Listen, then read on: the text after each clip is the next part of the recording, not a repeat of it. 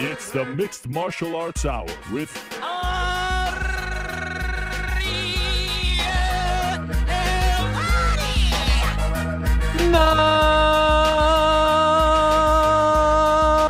Mixed Martial Arts Hour is back in your life on this Wednesday, August 16, 2023. Hello again, everyone. I sure hope you're doing well, and yes, that is correct. I am not in our New York City studio. I am over there. Yes, here I am. Hello. Hello, everyone. Back in the familiar home studio. You know this spot, the books, the setup. Have to be home today because I am leaving on a jet plane in just a few hours. And, you know, the old days, you would say, like, oh, you're leaving on a jet plane in just a few hours. You can't do the show. Here I am, getting the show in, one last pump of the iron, if you will, because I don't like to leave you hanging, not on a pay-per-view fight week. I mean, UFC 292 in Boston, Mass. And yes, we are live. It is 1:01 p.m. on this Wednesday, August 16th. I guess I could have faked that as well. But no, it's really 1:01. I'm not really sure how to prove it. I don't have a newspaper in front of me. But trust me, it's 1:01 p.m. Eastern Time on Wednesday, August 16th. And so we have a lot to discuss on this Wednesday. And as always, we are presented by our good friends over at DraftKings Sportsbook. They are the official sports betting partner of not only this program, but the UFC as well. Please download the DraftKings Sportsbook app today and do use the code, the MMA Hour, if you're a first-time user. That lets them know we sent you and you get a nice little gift off the bat. So thank you very much to DraftKings. Back into the show. We'll make our picks. Actually, more like the middle of the show, the Parlay boys plus Juliana Pena will make their picks for 292. We'll get GC's picks as well. We're talking a lot of 292, obviously, on today's show. What a fantastic card it is. 2 title fights, of course. Aljamain Sterling, Sean O'Malley at the top of the bill. At around 2:30 Eastern Time, we'll be joined by Demetrious Johnson, who has been in the news as of late and also just celebrated his 37th birthday. So shout out to the Flyweight GOAT, Demetrious Johnson, who I always love having on the program. Prior to that, we'll make the picks, get GC's picks. Prior to that, we'll be joined by Mr. Red Hawk himself, Tim Welch, the head coach for one Sugar Sean O'Malley. Big spot for him, first title fight for him. He does great stuff on YouTube, on his Patreon, with Sean, by himself. We had him on a couple of months ago, but I thought it would be fun to check in with him just 3 days away from their first big title fight together. That tandem has done very big things together. Prior to that, we'll be joined by Shane Burgos, who's returning to action next Wednesday against Clay Collard in the second leg of the NYC PFL playoffs. They've got their first leg this Friday. Shane obviously kind of got in via a very interesting little scenario, if you will. Remember the whole Natan Schulte, Hausch Manfio fight that PFL determined wasn't a real fight, and so they punished Schulte and took him out of the playoffs, and in entered Shane Burgos. A crazy situation if we ever saw one, and so he benefited from that, and we'll talk to him about that whole situation and more. Like I said, UFC 292 is going to be tremendous theater. The TD Garden events are always great. The crowds are always great. Top of the bill, you have Sterling, O'Malley, plus with this new storyline, is Aljamain going to leave the bantamweight division if he wins on Saturday and vacate that title, or at least bring it up with him for a champ fight, as he put it.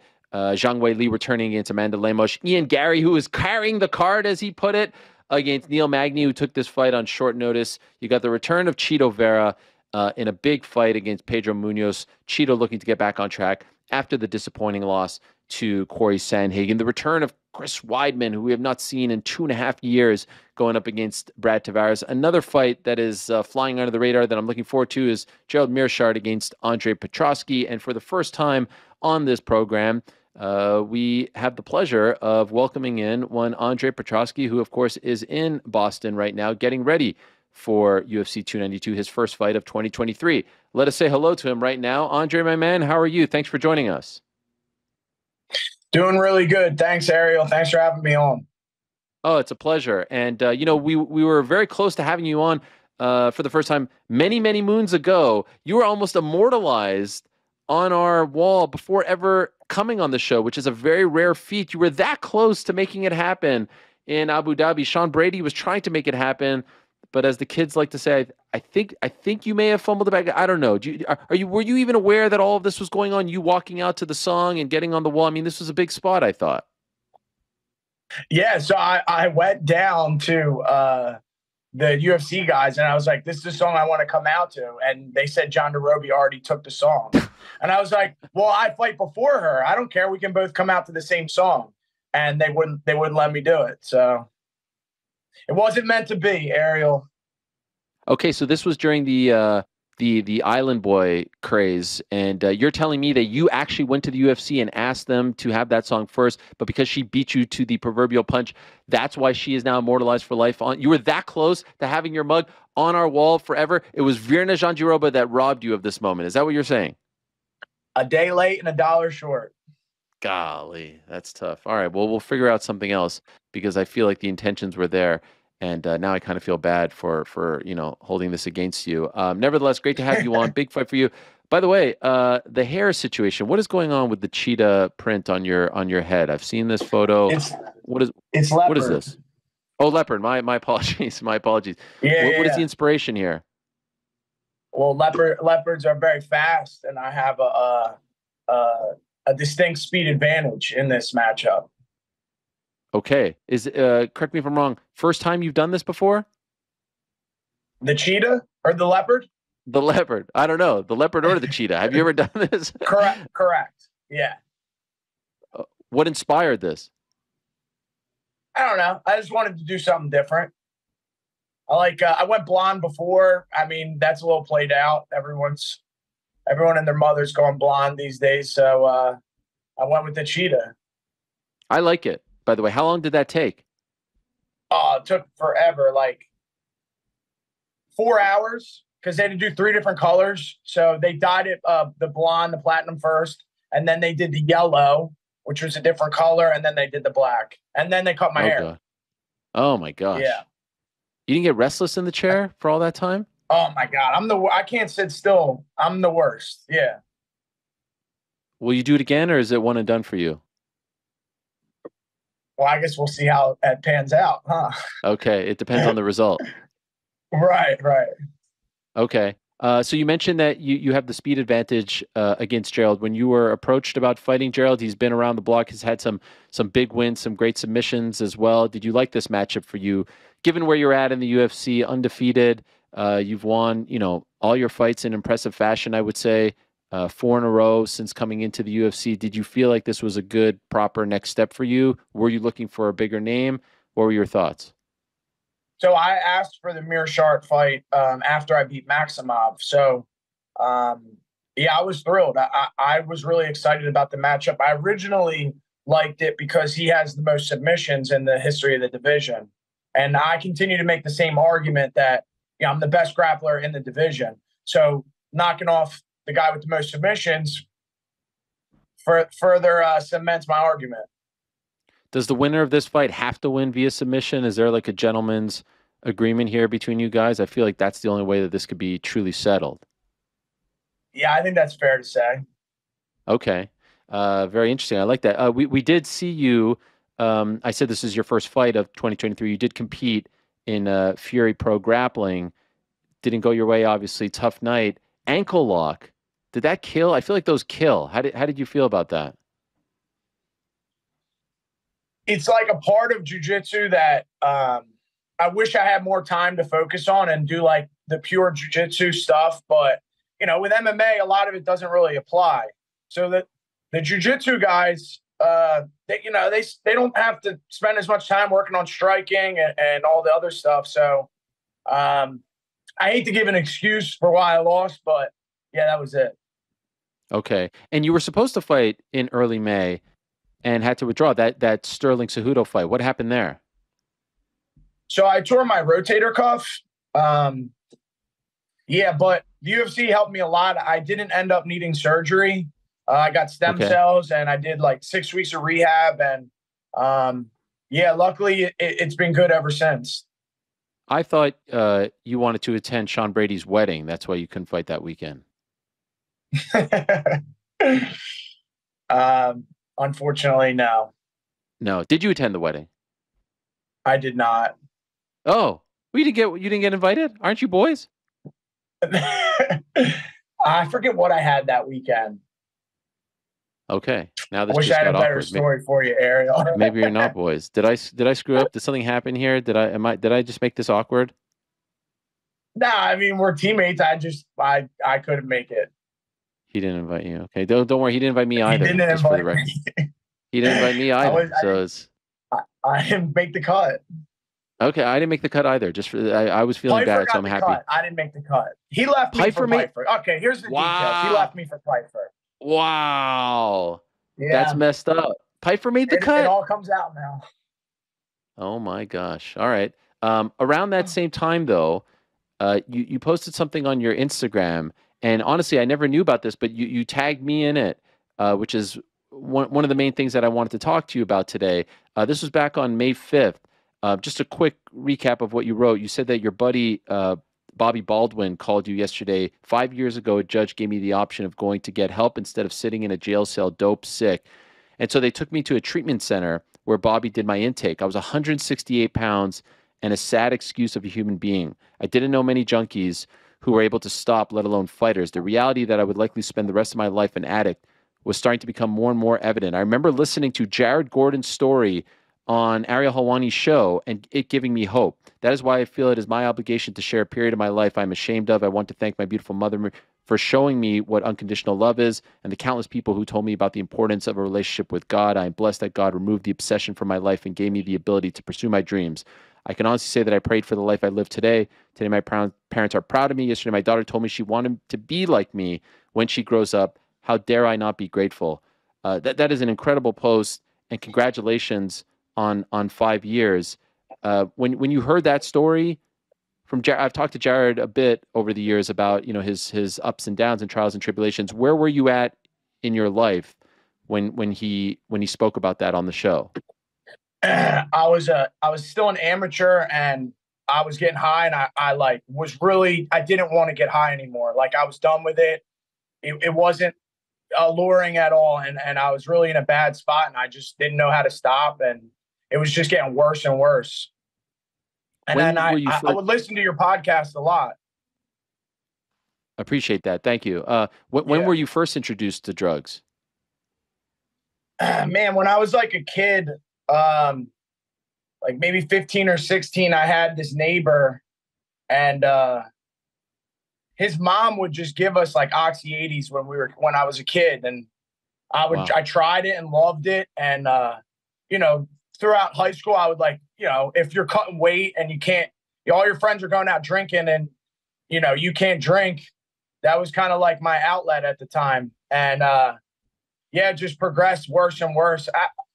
It just got worse and worse, and then eventually turned into heroin, as with a lot of people from this area.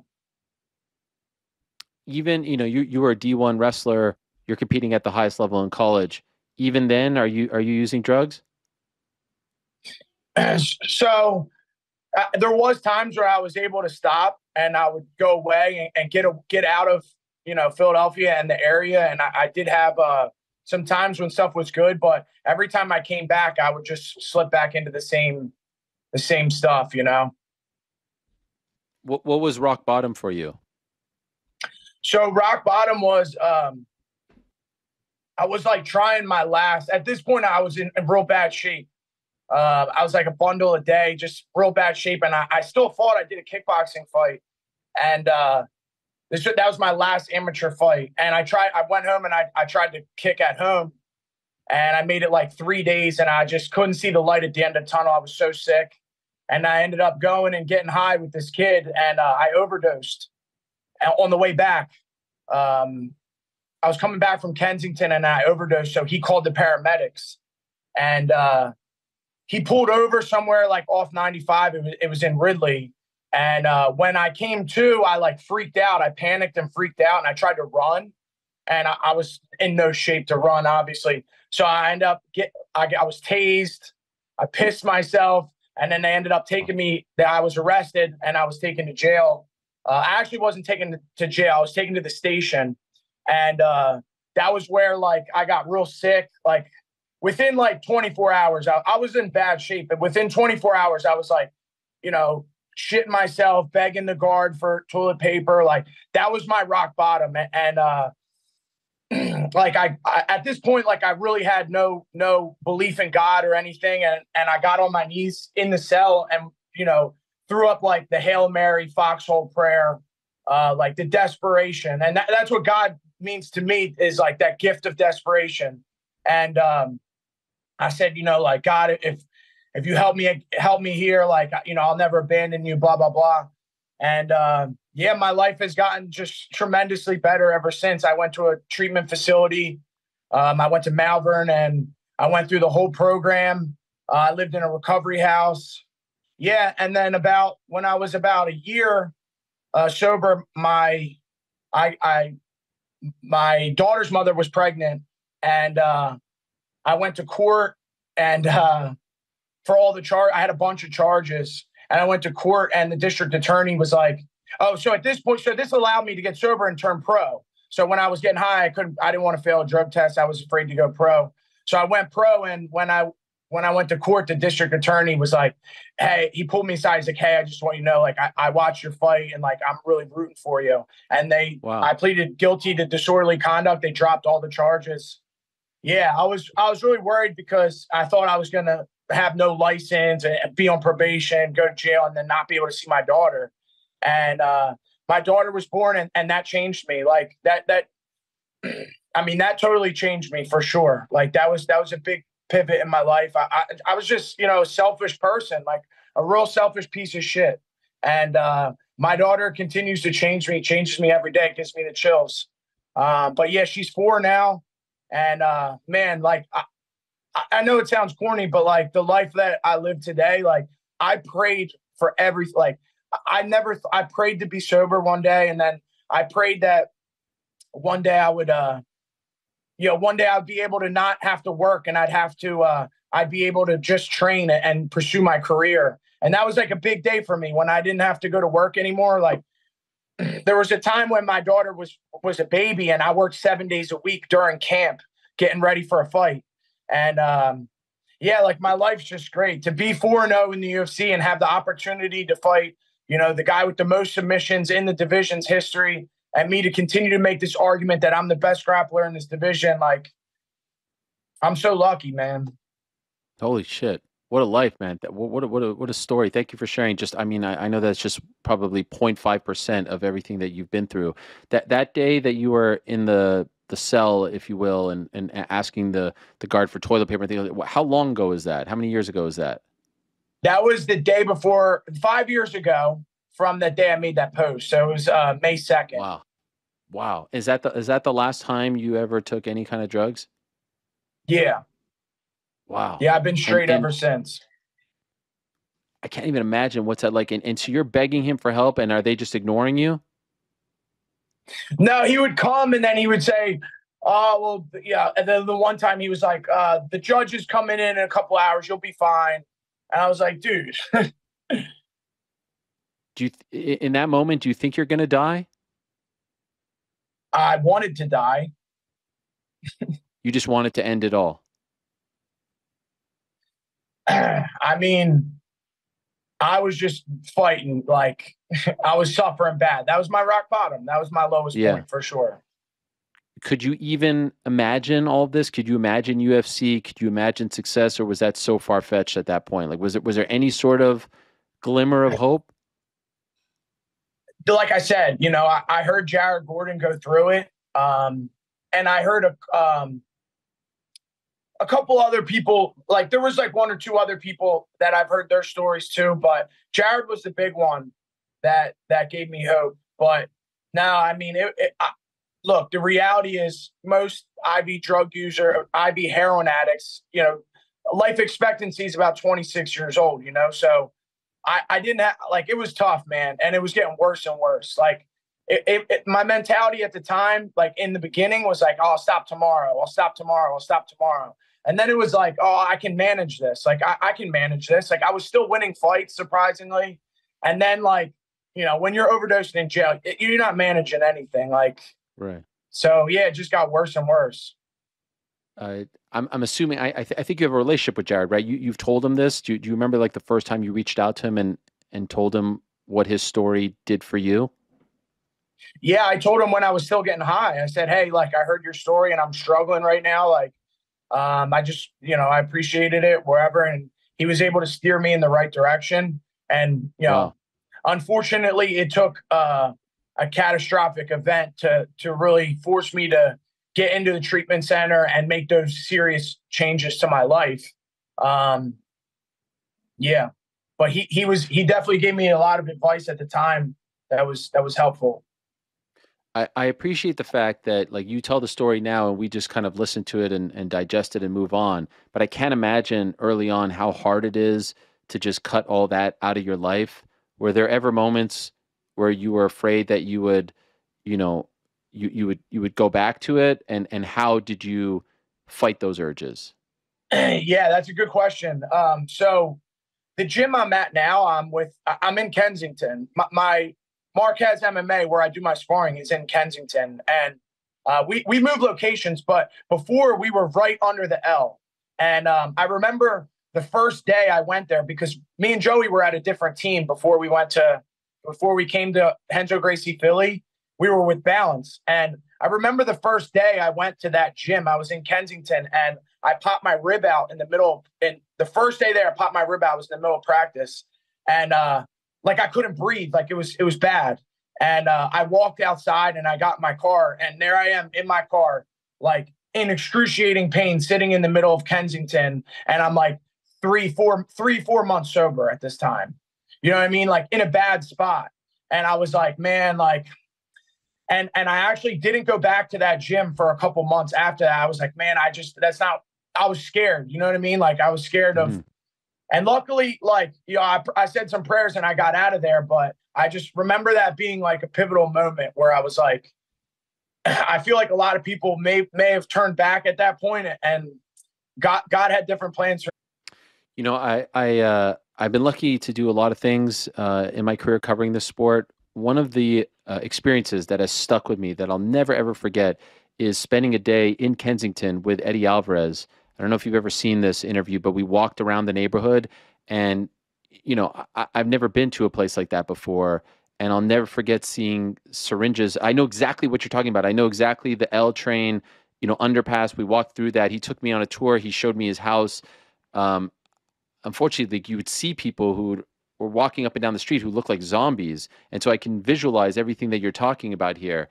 I mean, it's a heartbreaking experience to just like pop in there and see that, and it's in a major metropolitan city, and then to pop out. And so I know I can understand exactly what you're talking about when you describe this. And so now you still live in Kensington? No, I live in New Jersey now, but I still go to Kensington for practice. And my perspective on it now is that I think it's good for me because I see where it ends. I'm not seeing the allure of taking a Percocet. Like, that's not what I'm seeing. I'm seeing where it ends. And where it ends is looking like a zombie in Kensington. And that's a reminder to me of how easily, how lucky I am, for one, and how easily I could lose everything. Wow. So you see that almost every day. Like you are putting yourself right back into that blender almost every day. Yeah. Well, 3 days That's a week, intense. 2 days a week. Okay, 3 days a week. But like some would say I would want nothing to do with those images and that setting. But you're going right back into the belly of the beast. Yeah. Yeah. Wow. That's a little bit surprising. I understand what you're saying. I can understand also someone who's saying like I would want to go somewhere completely different so I don't have to see this anymore. Like so I could just cleanse myself of all of this. I mean, I did that for a while, but I'm over 5 years removed from heroin. Like I know where it took me. Yeah. This is where I need to be right now. You know what I mean? I have the ability to make a big impact on the sport and in MMA in the Philadelphia area. I talk about it all the time. Like, I'm so proud to be part of this first wave of Philly fighters that stayed here and build a team in Philadelphia. You know, like the early guys like Paul and Eddie, those guys, they're the best. But they all left. You know, they went to Milwaukee or they went to Florida. So, like, for the first time ever, you're seeing these guys come to Philadelphia to pursue a career in martial arts. Like, that's not – you never heard of that before. You know, we just had Nursultan. He came from Uzbekistan. Like, we have all these Eastern European fighters coming because they heard, like, our coaches and our team is the best team in the UFC. And our record speaks for it, you know? I'm 4-0. Joey's 2-0. Jeremiah's 4-1. Pat's 4-1. Sean Brady's 5-1. Like, our team has the best record. And I'm proud to say that, like, I was a part of that group of fighters that said, no, I'm going to stay here and be with my daughter, be with my family, not leave my family, and I'm just going to build here. And we built something special. 100%. You guys are on an immense roll right now. What would you say to an Andre Petroski who is watching the Jared Gordon interview right now, hearing about your story, you 5 years ago watching this, and someone who is watching this right now who feels like they're in a rut, who feels like there is no light, who has skills, who has potential, who has the ability, but can't get out of his way? What would you say to that person perhaps watching this right now? So for me, I always thought that, like, you know, I can fix this. Like, I'll stop. I can do this. Like, and it was always like, I don't need help. Like, I can do this myself. And that type of mentality made me very successful in fighting and wrestling, like complete ownership. Right.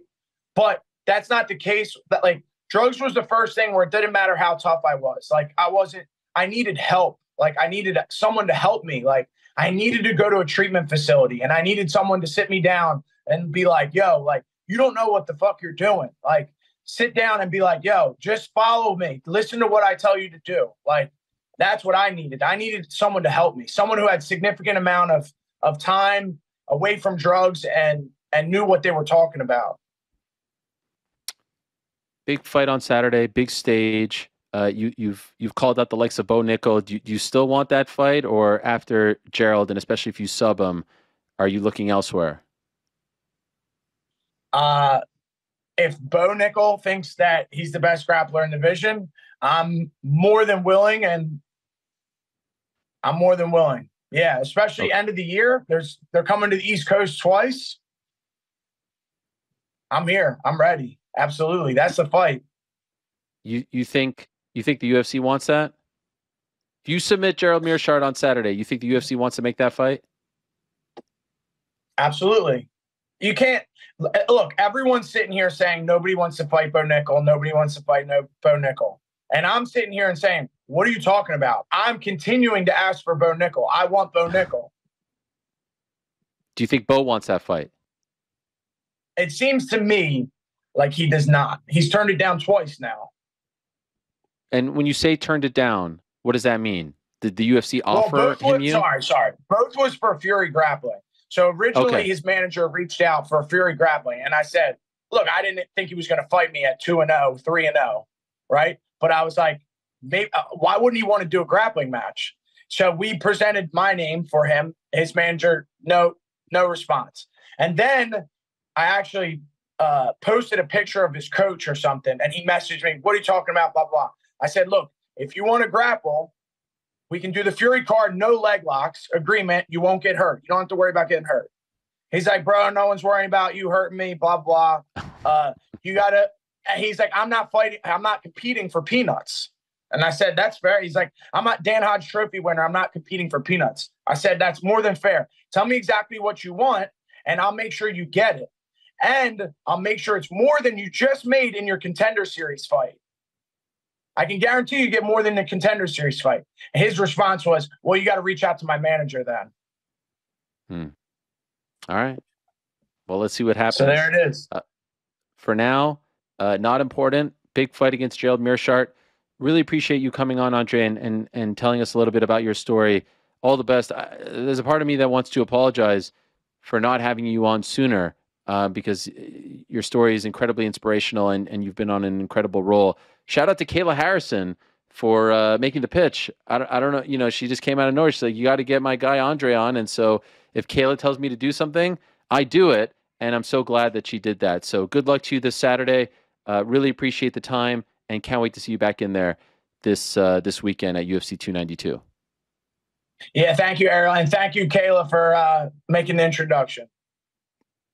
Awesome stuff. All right, thank you, Andre. All the best to you. What a great story. What an inspirational story. Unbelievable. I remember that time that Jared Gordon was on the program telling us about his inspirational story, and to think that now someone was watching that and that helped turn his life around to the point where he is now one of the rising stars in the UFC, certainly at 185, 4-0 in the UFC, beat Michael Gilmore back in 2021, August of 2021, almost exactly 2 years ago. Then followed that up with another submission win. The Nick Maximov win, I think, was a big one where he did that in, 76 seconds back in May of 2022. Had a nice win in Madison Square Garden, New York City back in November. Was supposed to fight in May, as I said, and now getting Gerald Meerschaert. This is probably the highest profile fight of his young UFC career, so I'm really looking forward to that one as well. Next week, not this weekend, this Friday, PFL is back in New York City. Next week, though, we have the return of Shane Burgos. He is going up against Clay Collard in a very fun playoff fight. And obviously, last time we saw him in action, he had a win that was in late June. All kinds of drama surrounding that fight. Hurricane Shane, kind enough to join us right now on the program. Let us say hello to Shane Burgos. Hello, Shane. How are you? How's it going, bro? I'm good. Great to have you back on. Congrats on picking up your first PFL win back in June. There was a lot of drama surrounding that win. Nothing that had to do with you, but holy smokes, yeah. Did you feel like all that stuff took away from the performance, took away from the fight? I mean, it literally had nothing to do. You benefited from it, but it really had nothing to do with your actions. How did you feel about the aftermath of it all? Yeah, so it was weird, man. Like I won the fight, and I was like, obviously happy you win the fight, because at the end of the day, winning the fight is the most important thing. So happy I won the fight, but I was like, damn, I'm bummed out, and I'm obviously out of the fucking playoffs. So that sucked. I get back. I didn't even actually go to sleep, because I was having my third daughter. She was due any day now, so I had to get my ass back home. So I got on a plane at like 5 a.m. that morning. Didn't even go to sleep. I land, and then my PT. I get obviously no service. He's like, Shane, I'm like, what's up? He said a couple rows back. He's like, did you check your phone? I'm like, nah, I have no service. He's like, check your phone. I'm like, I'm trying. He's like, your cash. He throws me his phone, and I'm like, what the fuck? All right, this is obviously fake. I'm looking, and I'm like, oh shit, MMA fighting posted. I'm like, what the fuck? I'm like, and then my phone, then I get service, and I see just blowing up. I'm like, holy shit, what is going on? Completely took me by surprise. Whirlwind of an experience. Yeah. So you had no idea when you were in Atlanta, when you were at the arena, at any point, even after you landed back home thinking that you were out. Yes, honest to God, I know people think that I thought that I knew about it beforehand. Honest to God, I had no clue. I even told my wife, I was like, I'm so bummed. I was like, but we're having the baby. At least I'll be able to just focus on just being a dad for the next couple of months. Like we'll be able to just focus on that. I land, and I send her that right away. I was like, everything I said last night, never mind. I'm back in. So during that brief period, a few hours where you actually thought that your first year with PFL would, last those two fights and you were out, how are you feeling? Like this has been some, we've seen this with Pettis and Roy, where the UFC star comes over and doesn't quite, live up to the hype or whatever. How are you feeling about what you had done and how it was all ending, at least for that moment? So I was obviously bummed not making it to the playoffs, but I was happy that I won the fight. But then it was also like I was like, you know what, maybe I'll be able to get like a one-off fight in the finale. And so I was like, I know my year's not done. I was like, I'm obviously not gonna be fighting in August, but that finale card, I think they'll want to put me on it, especially if they put it in New York like they did the last couple of years. So I was like, I'm just gonna focus on that and stay as optimistic as I can. I mean, obviously I'm coming off a win, so it's easier to be optimistic than when you're coming off a loss. So it was definitely it was a bittersweet feeling. And then but being even in this position is kind of like a bittersweet, because it's not I don't know if I'll call it bittersweet. It's definitely sweet being where I'm at, but like you said, with all that controversy like that, I had nothing to do with. It kind of is like puts me in a weird position where everyone's like, oh, he's not even supposed to be there, and he's there, and like people think they're playing favoritism or anything like that. Like, and I keep using this scenario. Like, had my last opponent Yamato, had he knocked me the fuck out in the third round, he still wouldn't have had enough points right? But you don't think the PFL would have gave him the opportunity had he knocked Shane Burgos out cold in the third round? And I think no matter if it was me or if it was him winning, they would have done what they did.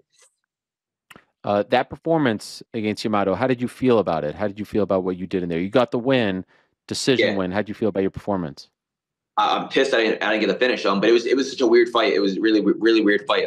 Kid's super tough, man. He's got a chin and a half. I hit him with some hard shots with the ground pound. I was surprised he didn't go out, honestly. But it was weird how when he fought Clay, he was more active off his back, trying to get up and throwing up submissions. When he fought me, he didn't really throw up any submissions or try to get up. And my game plan was I was thinking the taking the path of least resistance. And I knew I had a big grappling advantage. I could just see it. So I knew if I took him down, I'd be able to get a submission. But he never gave me the opportunity to get the submission because he kind of just was content staying in the guard. So that took me by surprise. I really wasn't expecting that. I was expecting him to show more urgency to try to get up or look for a submission, and then me to exploit that and get his back and be able to choke him out. After that, and before you found out that you're going to the playoffs, did you consider dropping down back to 145? Did you think that the size played a factor in any, of those two? No, nothing like that. Okay. No. I couldn't, bro. I could not do 45. Like me doing 55. This is my third time in a row in the last 4 months or something like that. I can't imagine doing this at 45 3 times in a row. Dude, it would just destroy my body. Okay. All right. So I was just wondering if you thought that the size played a factor in any of the performance. I mean, it looked like OAM was a little bit bigger than you out there. Yeah, but yeah, he was definitely bigger than me. That was my first fight at 55. This is now my third fight, and my last fight I was about 5 pounds heavier than my first one. My first one was my first time at 55, and I got way too low, way too quick. It was such an easy weight cut that I was like, in the back of my mind, I was kind of worried about it because I was like, dude, I'm not going to rehydrate to that big. Like I'm going to go back into the cage. So for that fight, when I fought OAM, I weighed the same as when I fought Josh M at 145. Wow. And what is that? I was 174 pounds. Damn. Okay. You weighed 174 for a featherweight fight? Yeah. Yes. Holy crap. How did you add that much? Yeah. That's almost 30 pounds. Yeah. It was, I ate a little bit too much that time. Okay. that was a little too much. You don't want to add that much, right? No, I didn't want to get to 74. That wasn't the plan. I wanted to be around 170. That was the plan, but I ate a little too much that time. So you said that when you landed, you saw on your buddy's phone. Like, how did you actually find out that you were officially in? Did someone call you? Like, yeah, my manager. So Malcolm called me. My manager called me, and then he's like, "Oh, dude, you're in." And I was like, "I'm thinking like I'm going into full dad mode. I'm like, all right, I just won the fight. All right, pocketing some money. I'm gonna just kick back for the summer, enjoy it with my family, my wife, my kids, my new baby coming." And then I landed, and I'm like, all right, everything I said to my wife, I'm like, never mind, because we're right back into camp again. We have 9.5 weeks, so it was completely like an emotional roller coaster, honestly. So PFL's decision to put you in and to take Natan out was heavily criticized. How do you feel? Like, obviously you benefited from it, but if you can sort of remove yourself from the equation, do you feel like they had a point? Do you feel like it was the right call? So yes and no. So it's a shit position to be in. Like I 100% feel for those guys. I've said it before. Like one of them is the godfather of the other one's daughter. They're best friends. I'm like, that sounds like a terrible position to be in. I can't fault them for fighting the way that they fought. One part of me understands why they did that. Like, I can't imagine going in there with like basically a brother to me and trying to knock his fucking head off and trying to crush his dreams. That's gotta be rough. And I saw those guys backstage after, and they were both distraught because they felt bad that they had to fight each other. And I feel for them. That's 100% a shit position to be in. So I can't judge the way they fought. But then putting myself in the PFL shoes, I understand why they made that decision, because it's a league, it's a professional league. You got people betting on the fights. You know what I mean? Like, if you bet on that fight, you kind of got to avoid that bet. I mean, it puts the PFL in a really weird position. But that's why I keep saying I don't think it had anything to do with me per se. I think, like I said, had Yamato knocked me out, I think they would have given him the opportunity as well. The crazy thing about it is, like, you were their big free agent signing, and since you benefited from it, people started to look at it a little bit suspiciously. Exactly. That's why I'm like, damn, man. Like, if it was anyone else, no one would say anything. But it's me now. It looks like they're playing favoritism. I'm like, that kind of fucking falls on me. Like, it's not my fault. You know what I mean? Like, Listen, I was given this opportunity, and all I can do is make the absolute most out of it. And that's exactly what I plan on doing. I don't think anyone should begrudge you or fault you. You're just taking the opportunity and running with it. They could look at those two guys and the way in which they fought and the PFL's decision. To me, you're just the guy who is there and got the call, and any fighter would take that. I know you were preparing for your fight because yours came on afterwards, but did you see their fight while you were in the locker room, and did you think something was off, or are you too much in the zone where you're not really paying attention? No, they fought before I even started warming up, so I was sitting back there watching, and I could tell, and I was like, this is. Right off the bat, I was like, all right, that's how it's going to be, because they're obviously super close. So I was like, all right, I don't see it going. It's clearly going to go to the decision. They clearly don't want to hurt each other. And again, I'm not judging because again, I've never been in that position before. So I was like, I can see how this is going. It was very strange. So like, even calling it a sparring match isn't really fair, because at least in sparring, you're kind of going all out. Here, it just felt like, they were just going for like a light sort of like feeling out process, right? Like just to get the body moving. Like it felt like there was no bad intentions in anything that was being thrown.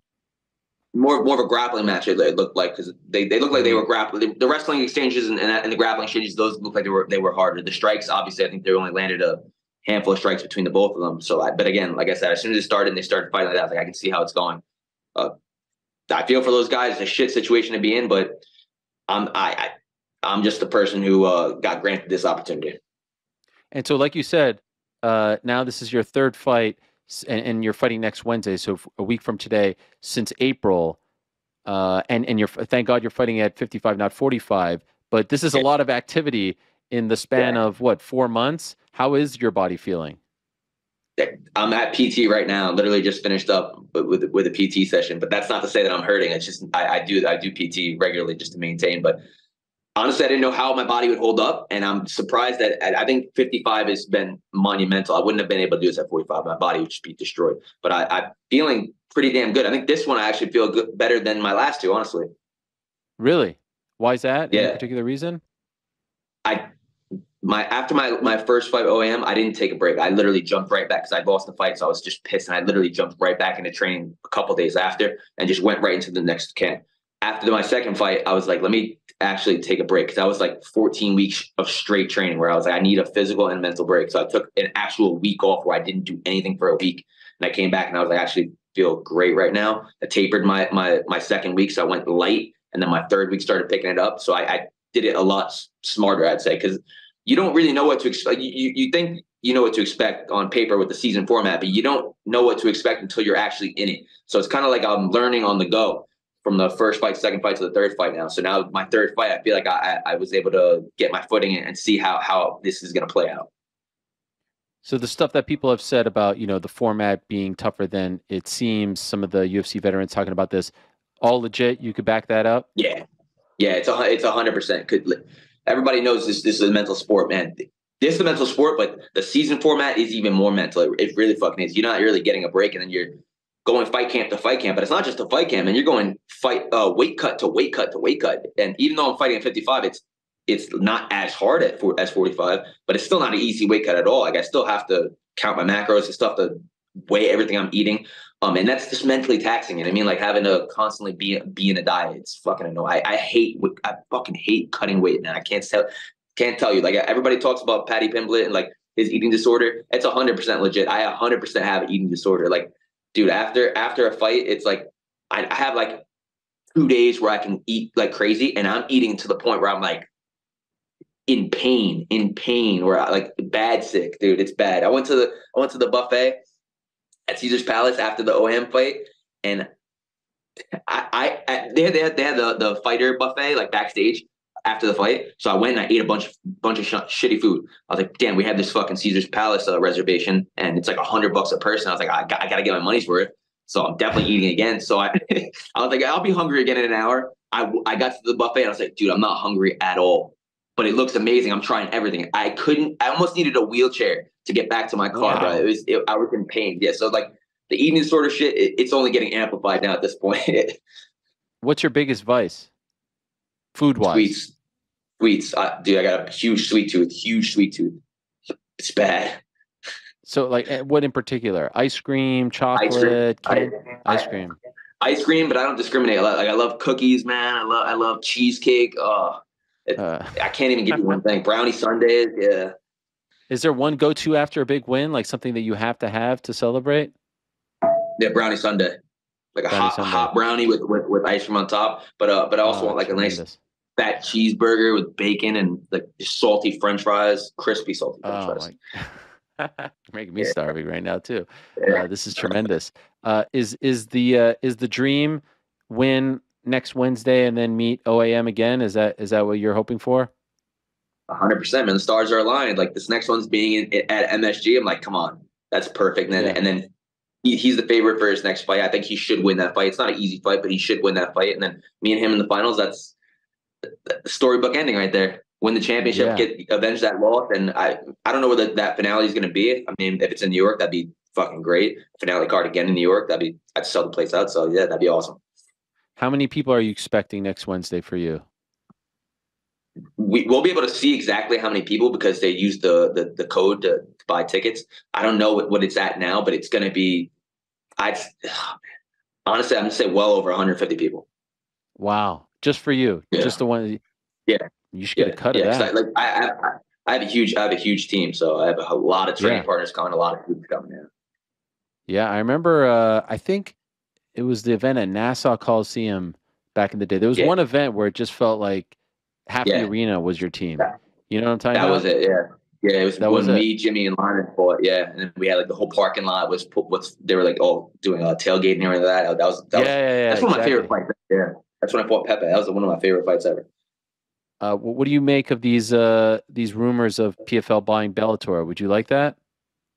Hell yeah, that'd be awesome. That's more competition, and then I don't know I think the season will be different if that happens because you can't have you kind of got to earn your way into the season, I feel like, which would be fun. You would have more regular, I guess, off-season fights, and then the guys that win those off-season fights would get put into the season. So I think that opens up a lot more opportunities too.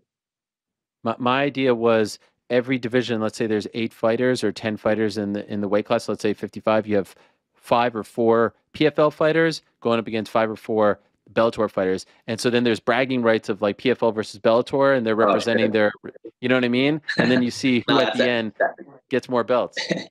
That's like WCW versus WWE back in the day. Yes, that's exactly it. That'd be cool.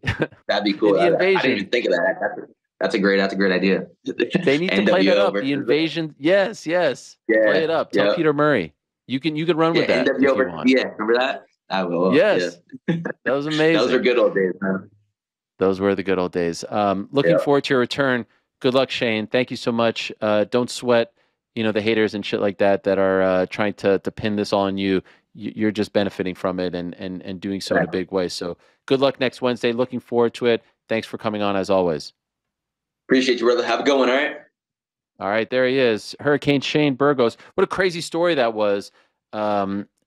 Didn't get a whole lot of time to get right into it there because he was standing by, but that was the one where Natan Schultz and Aljamain Sterling were fighting. They were friends. They didn't really want to fight each other, and it just looked, grappling match, it just looked like two friends, feeling each other out. And the next morning, this was back in late June, the next morning PFL said that, essentially they weren't competing in the spirit of competition.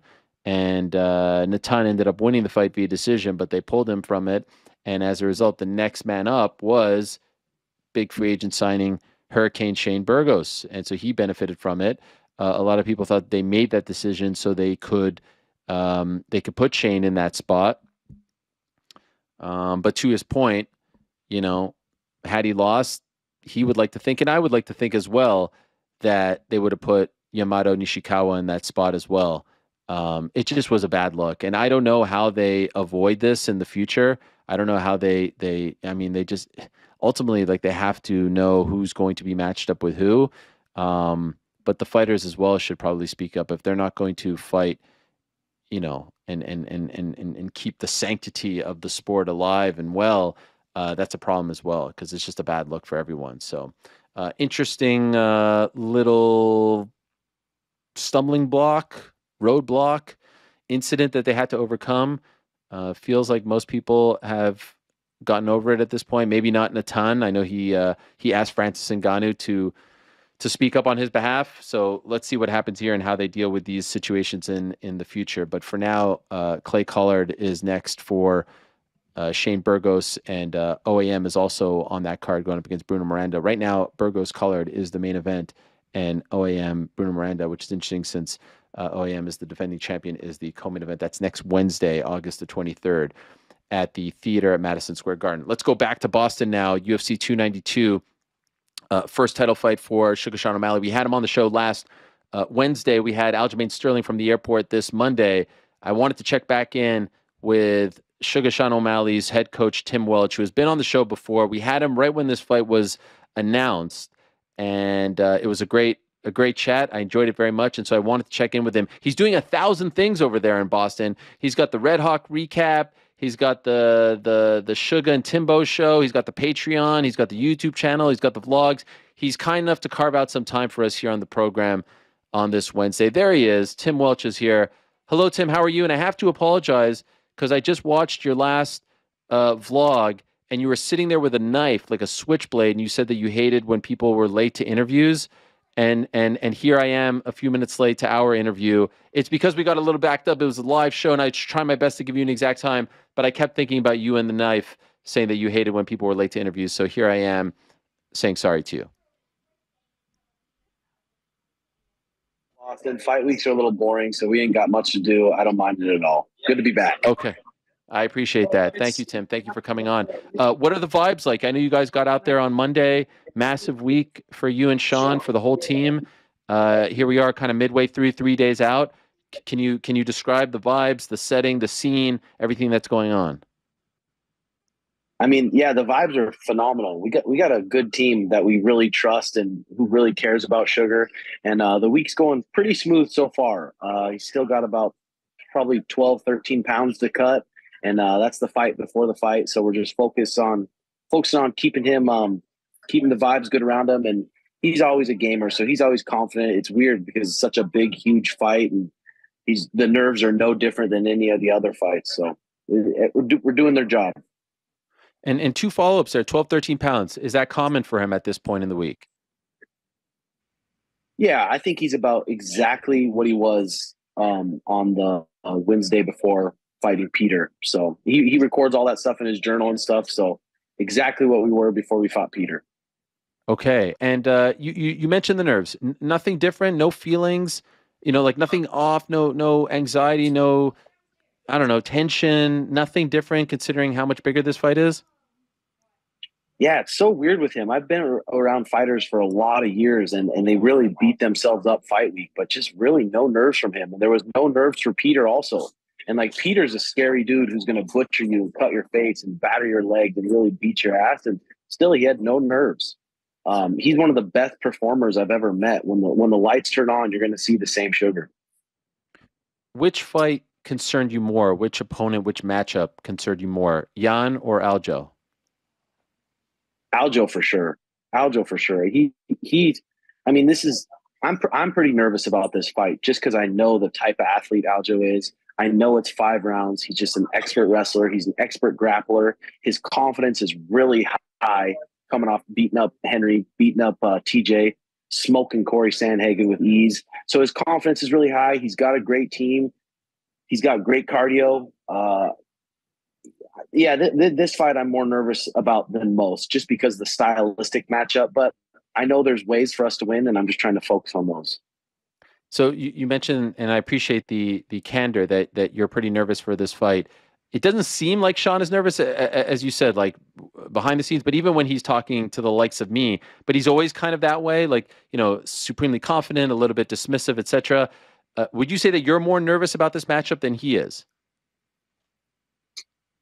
Yeah, for sure. I am, just because, just like I said, the stylistic matchup, he's so funky. He's so strong. He's so dangerous when he clasps his hands around your body, around your legs.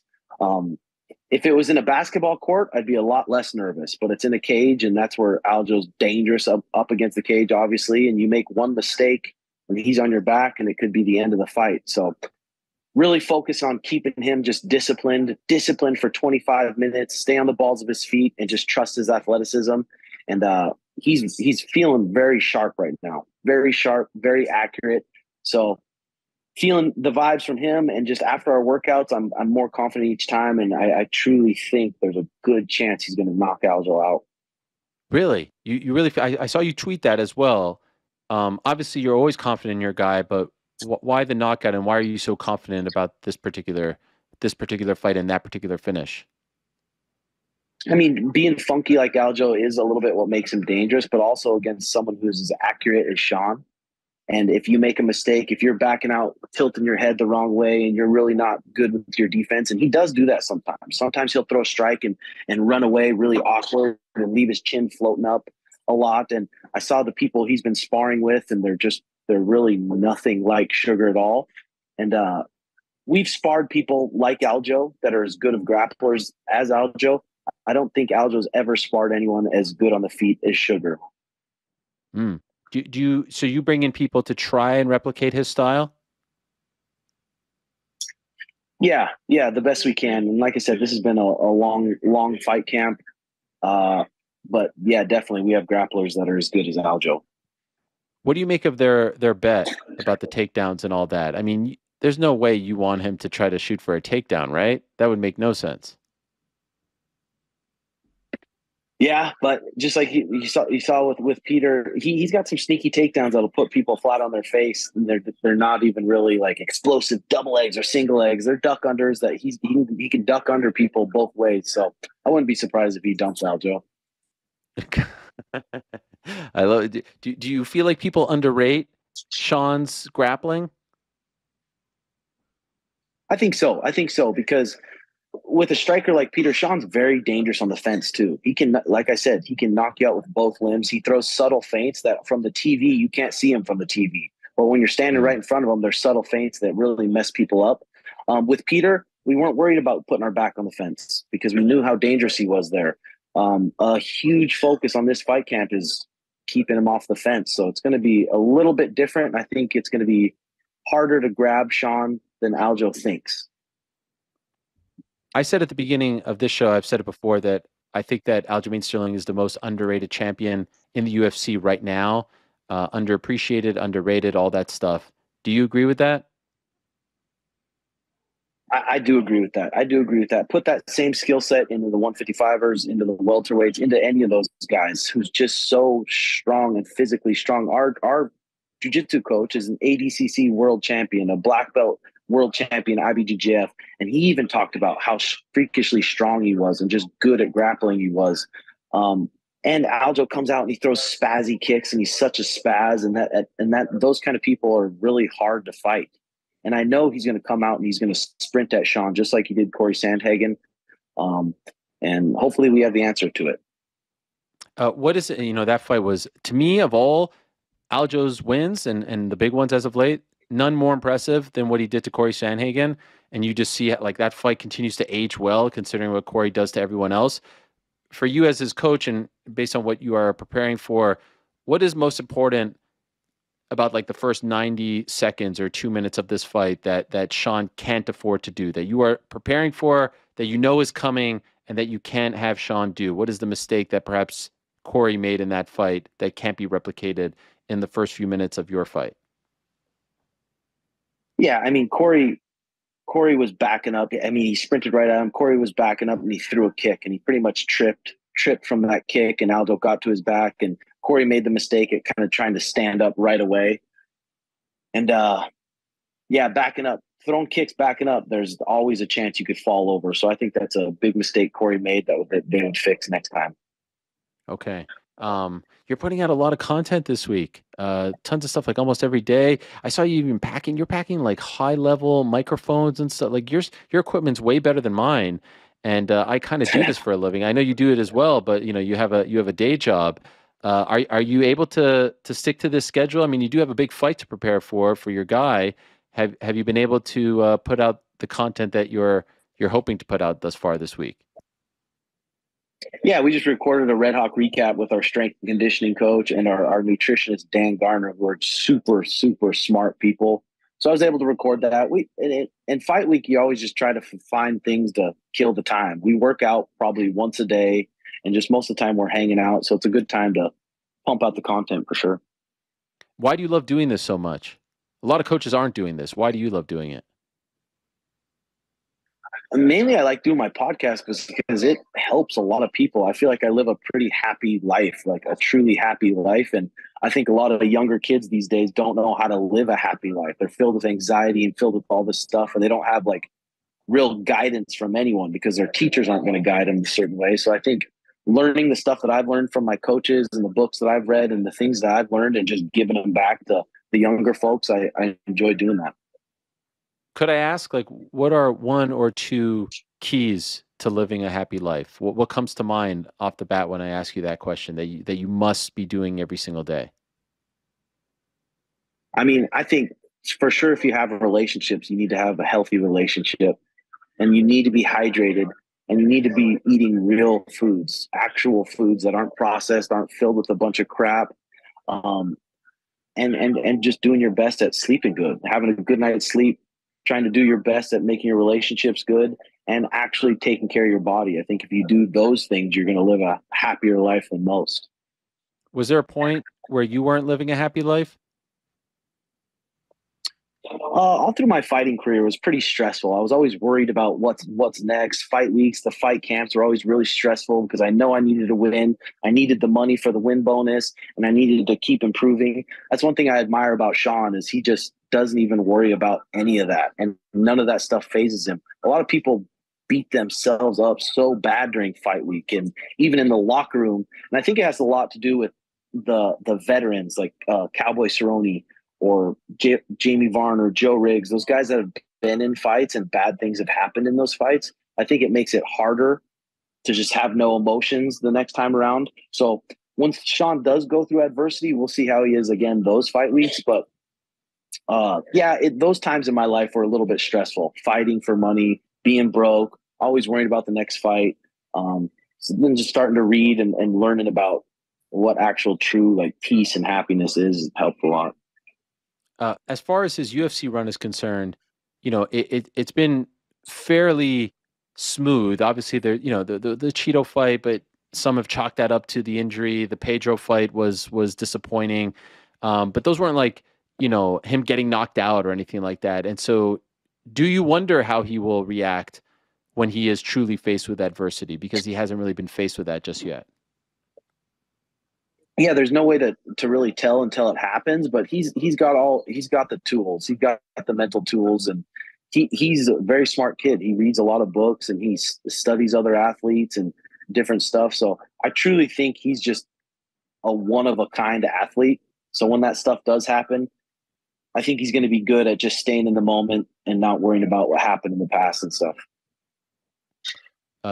He has claimed that he's the best sleeper in the UFC. What about versus you? Who's the better sleeper? Probably this fight camp. I'm the king of sleep this fight camp. But okay. he's had a bunch of stuff. He's moving to his new farm. He had some stuff going on, but still his sleep is up there above most. And for you, what's the perfect amount? How many hours? I like to get a solid 8.5, 9.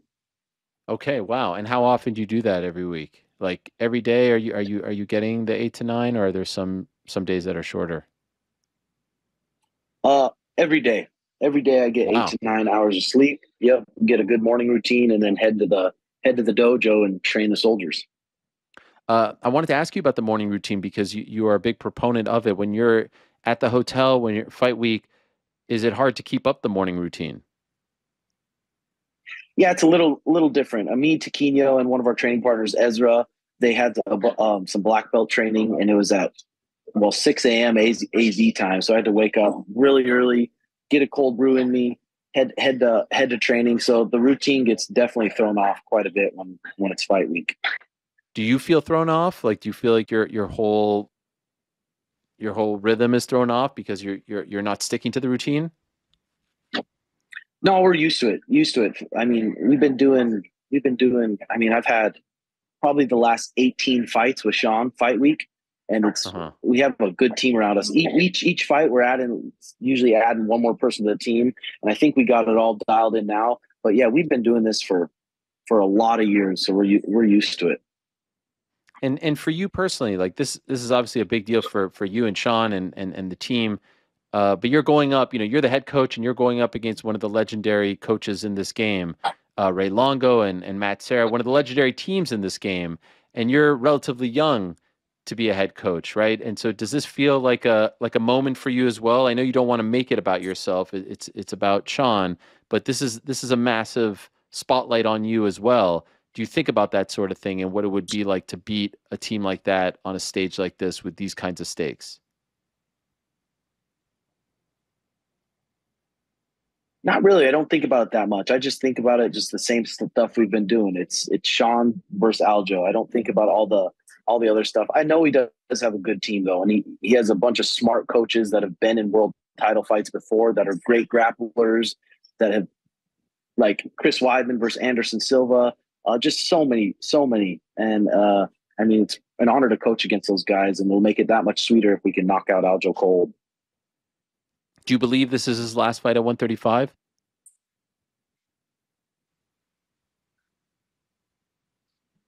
If Sean knocks him out and he flatlines him and puts him on his face, he's going to want that rematch. And especially if he sees this is probably going to be his biggest payday he's ever been, he's going to be trying to push for the rematch probably.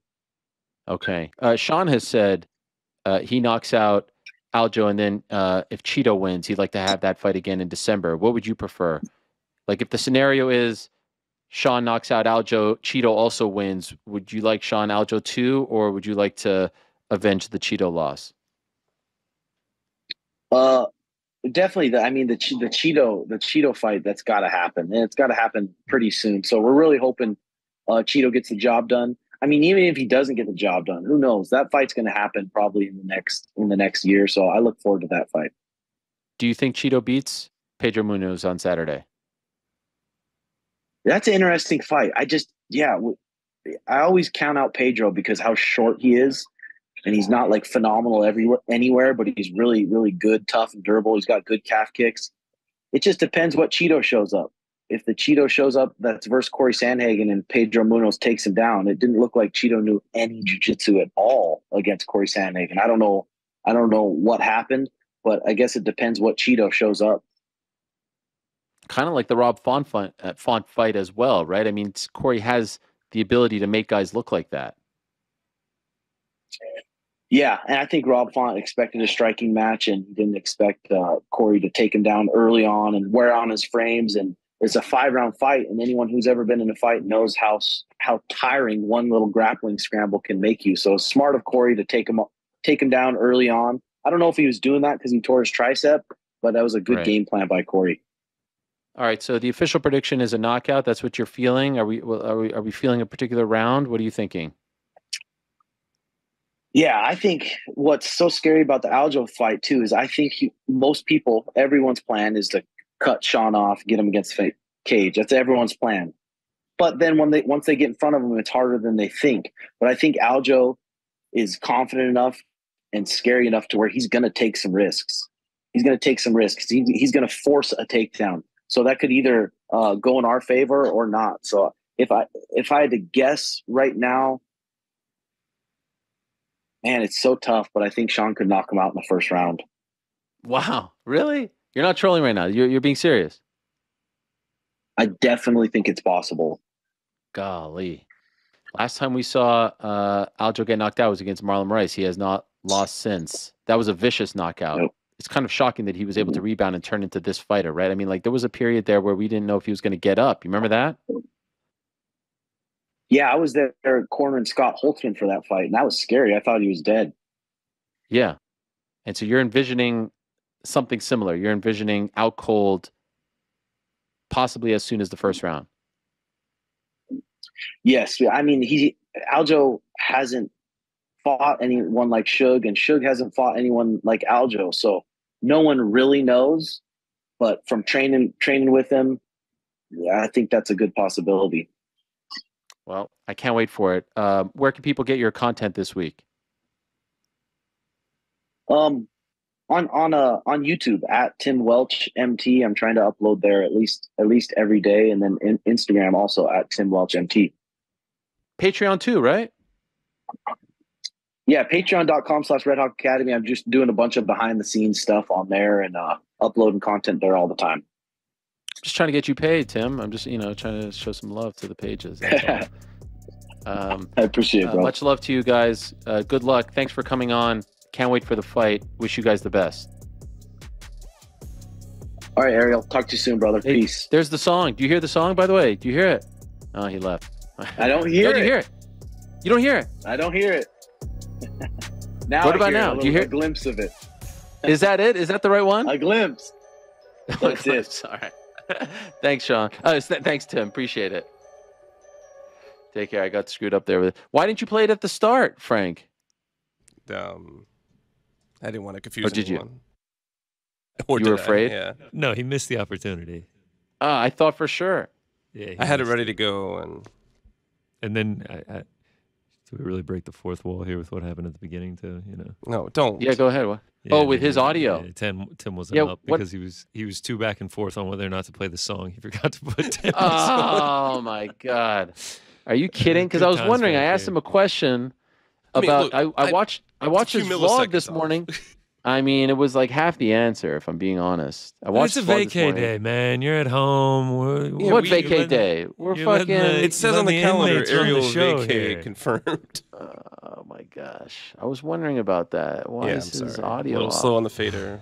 Oh yeah. And then I thought the music was going to play, but I didn't want to touch it if it was not going to play, so I was waiting for it. Then you played it on the outro. Look, man, this makes the song that much better because there's so much thought goes into it. And we have confirmed that is in fact the theme music for the Red Hawk recap. I think he just. Right. I think the Red Hawk himself just confirmed it. I almost feel like he doesn't want to acknowledge, like he was a little bit embarrassed. What I thought. He's like, "Oh, I don't hear it." Is a lie. Yeah. All right. Hopefully we don't get flagged for that. Copyright. We're Do you good. think he owns the rights to that song? He doesn't own the. We have clearance for it. He flags it. He goes and flags Copyright flag from Tim Welch. Oh my gosh. What about that Andre Petroski, huh? Crazy. What a story. Heavy stuff. Super heavy. Still to come, by the way. I can't believe you didn't recognize that was leopard. You said cheetah. Oh, what is the difference between leopard and cheetah? I have no idea. If you know, you know. Do you know? Of course, yeah. Son of a... still to come, Demetrious Johnson, Mighty Mouse. He's going to join us in about 18 minutes' time. So stay tuned for that. For now, though, speaking of UFC 292, let's continue that conversation. Let's see what the guys are thinking regarding UFC 292. And then also still to come, On the Nose, everyone's favorite segment of the week. Of course, this weekend, though, it's UFC 292. Oh, baby. TD Garden, Boston, Massachusetts. Aljamain Sterling against Sugar Sean O'Malley for the UFC Bantamweight title. What a massive main event that is. Co-main event, Zhang Weili 2.0 has looked fantastic since becoming champion again at 115 pounds against Amanda Lemos. The return of Ian Gary, who, of course, is carrying this card. He told us that himself on Monday, going up against the late replacement, Neil Magny. Looking forward to that. Andre Petroski against Gerald Meerschaert. Chito Vera against Pedro Munoz. What about the return of Chris Weidman, 2.5 years in the making after one of the most devastating injuries in the history of the UFC, going up against Brad Tavares, which I feel like is a very good matchup. It's great booking on the UFC's part. So all that and more, you could get in on all the action over at DraftKings Sportsbook. They are the official sports betting partner of not only the UFC, but this program as well. New customers can bet just $5 to get $150 in bonus bets instantly. Download the DraftKings Sportsbook app now. Use code THEMMAHour. New customers can bet just $5 on UFC 292 to get $150 in bonus bets instantly. That's this Saturday only on DraftKings Sportsbook with code THEMMAHour. Also PFL on Friday as well. Gambling problem? Call 1-800-GAMBLER. In New York, call 877-8-HOPE-NY or text HOPE-NY. That's 467-369. In West Virginia, visit www.1-800-GAMBLER.net in partnership with Hollywood Casino. At Charlestown Races, all games regulated by the West Virginia Lottery. Please play responsibly. In Connecticut, help is available for problem gambling. Call 888-789-7937. 7777 or visit ccpg.org. On behalf of Boot Hill Casino Resorts in Kansas, 21 and older, most eligible states, but age varies by jurisdiction. See DraftKings.com/sportsbook for details, state-specific responsible gambling resources. Bonus bets expire 7 days after issuance. Eligibility and deposit restrictions apply. Terms at sportsbook.draftkings.com/unlimited terms. Yeah. All right, guys, what are we thinking? UFC 292 is here. What are the picks? What are the feelings? What are the thoughts? So we have Juliana coming back. We're going to try and redeem ourselves. Ricky, are you making a what is that? Juliana. No, I get to sit this one out. Juliana's taking my spot. No, we said no elimination. Yeah, we said no. We said no elimination. Come on, What do you guys. mean? We said This is your time to bounce. So then, back. Ariel, you're picking, right? So you, No. Juliana. No. Connor. I respectfully removed myself. I felt like I was bringing the team down, so It's I removed redemption myself. time, Rick. Rough few weeks. Yeah. It's time to get back in the winner's circle. I mean, see, look at this negative energy. Why do I even want to come back to this? We No, need let you. me. What? It's not- What It's negative not energy? negativity, We're trying to dude. get We're you just- back yes, in. We're trying to We're get trying to I, get for you back one, in. welcome. No, while we're rough, stating pointing out the losses. facts. I mean, no we're just positive. stating facts. It's not about. Yeah, that's okay. We're not going to be naive here. We're just stating the facts of what happened. Whether you take that with a negative connotation, that's up to you, man. it's getting Yeah, heated. rough doesn't feel like a fact. It feels like, a qualifier. It feels like you're placing your own kind of values on that, right? Whoa. Still lost, Rick, you know, do by it for your me, picks. Man, please. it's around the right now. All right, I'm back in. Frankie, Yeah. Frankie Oh, asked. yeah. go. Also- really left. Can I just ask, why does Rick sound much louder than usual? Am I the only one who feels this way? He's yelling. He's very upset. No, something about the microphone is different. Frank? Rick, can you give me a 5 count? 1, 2, 3, 4, Could've done this 5. before you Is that got on. better, Ariel? This sounds dramatically different. Maybe it's because I'm not in the studio, but everything else sounds the same. So, That could probably 'Cause be. he's on that Zoom, could probably you're be on a factor. Zoom. Yeah. Yeah. all right, fine. If you guys are okay with it, I'm okay with it. But sounds more great. importantly, Go I'm ahead. back. I mean, it sounds Okay, great we're to me. back. We're back. All right, let's Rick hit the is in the- randomizer. I already have Juliana Pena's pick. She won last week. Let's see if she can get another win. Let me randomize it, though, real quick.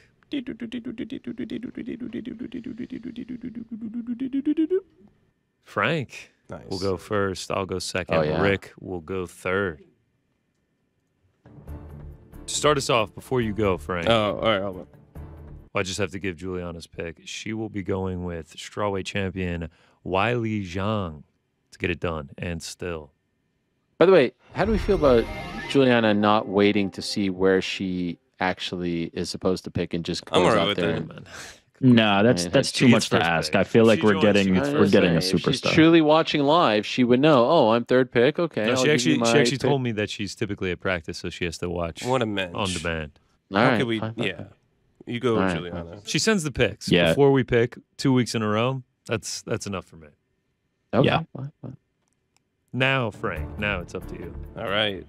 Saturday's a big fight. Looking forward to it. I want to take the That's Marlon great Vera Pedro Munoz over 2.5. Okay. Over 1.5 is available. Oh, if wow. that interests you at all.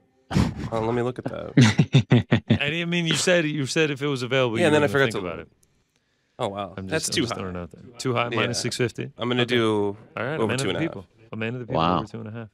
All right. Minus 360. Neither guy ever been knocked down, nonetheless knocked out in their UFC careers. Their careers, period. So I like that.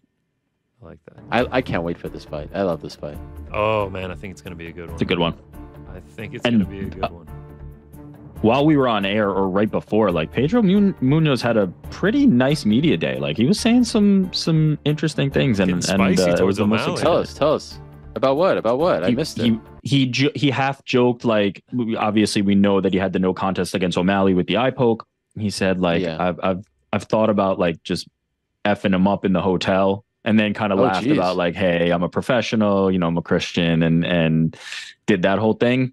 But you could tell that he still wants that fight, and feels like if there's an opportunity, if Sean O'Malley becomes champion, like there's a path to that where all of a sudden he can get redemption in the highest possible stakes. So yeah, this fight has a lot on the line for these guys, especially with an O'Malley win, right? It feels like Pedro and Cheeto have storylines with O'Malley, and now all of a sudden that's opened back up. Well, he has to do this to a degree because I think the initial feeling is go with Cheeto if Cheeto wins, and Oh, so sure, if he wins, for you got to sure. get people emotionally invested.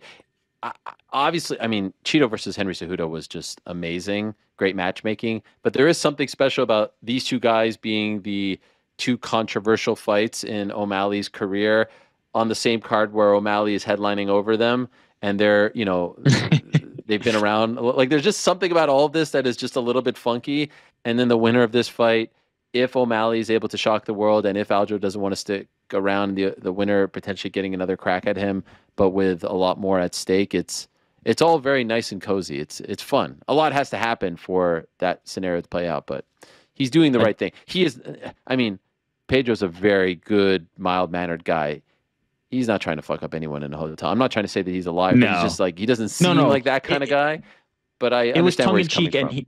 It was tongue in cheek, and he walked it back immediately. But what was underneath that you could tell is that he really does feel like he got a raw deal in the O'Malley fight, and obviously feels like he can compete with him and wants that back. I did find it interesting. Man, I derailed this. I apologize, but I did find it interesting that Tim said, like, win or lose, maybe it's Cheeto to you just moments ago. So yeah, it seems like they want that Cheeto fight. So, but yeah, I could see a world where Pedro and O'Malley happens. I don't think that's out of the realm of possibility at all, especially with a good performance here. All right, what else? Yeah, my pick. Right in the middle of making it. Before we went on the Munoz train there. Anyway, I'm going to go with Frank's favorite fighter. Oh. The future, Ian Machado Gary, taking on Neil Magny. Minus 500. We are now at plus 102 before going over. This is just a straight money line. Straight money line. Oh, interesting. You don't usually do those. Did you mute yourself? Yeah. No, I hear him. Come on. I made no change. You all of a sudden became audible. What? Did you mute yourself, or were you just mouthing something? No. I hear him. I'm just sitting. Loud and clear. You hear me? What's going on right now? I can't tell if you're messing with this. I think my medicine's a little too strong today. All right. Yeah, might be. Why are you taking medicine? Because you're sick? Still coming to work sick? Oh, boy. Wow. Who's next? Damn, GC's just coming for everybody's neck. All right. I see how it is. And I mean, what? All right. I see how it is. I guess it's cool if everyone shows up contagiously ill. But, yeah. No, that's on me. That's on me for sure. Rick, your pick, man. This one's easy. It's been tradition the last couple of fights. Aljamain Sterling, money line. Lock it in. That's the pick. There we go. We're riding with the champ. I feel like the odds here are favorable. Say that again? Tim Welch did nothing to convince you, not one thing. No.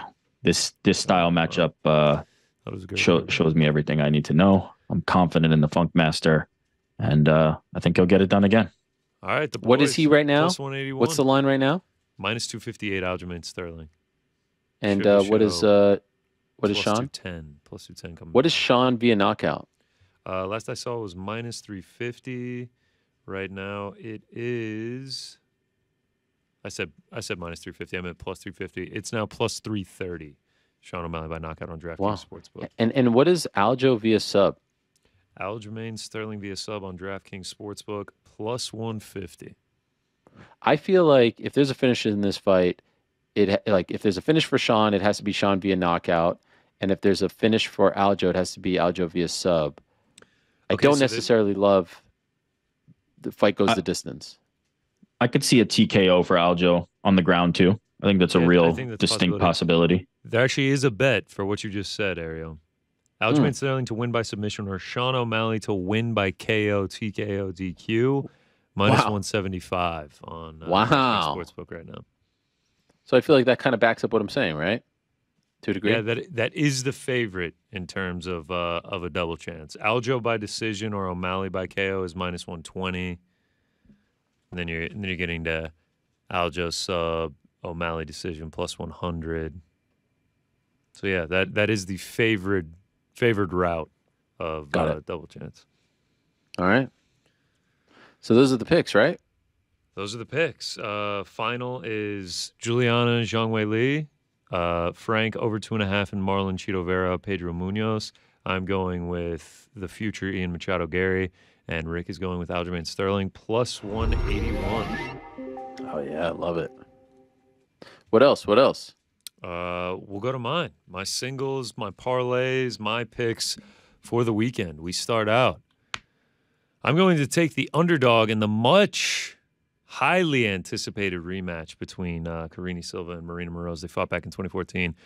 Moroz armbarred her in round one. Obviously, that was almost 10 years ago. But it kind of feels like Silva is finish or bust, if not sub or bust. I mean, she's never won a decision. Marina Moroz never been finished. I feel like this is kind of a jump in the UFC career of Karine Silva. I think Moroz can survive, and as the fight goes on, I think she's going to be able to outpoint her or even get a finish for herself. I think a submission is live for Marina Moroz as well. I mean, she already did it. Granted, it was 10 years ago. It doesn't really matter at this point. But yeah, I think she's a live dog here, so I will be riding with her. Next up, the man we had on just a little bit ago, Andre Petroski, in the Gerald Meerschaert. I'm going to be taking the under 2.5 in this fight. I mean, both these dudes are dangerous. Meerschaert obviously making up the majority of this, with Petroski only having 10 professional fights, but 50 of their combined 61 professional fights have gone under the 2.5. 45 of 51 Meerschaerts have not gone to a decision. 9 of 10 for Petroski. I think Petroski could knock him out. I think he could sub him. Obviously, GM3 is live for a sub.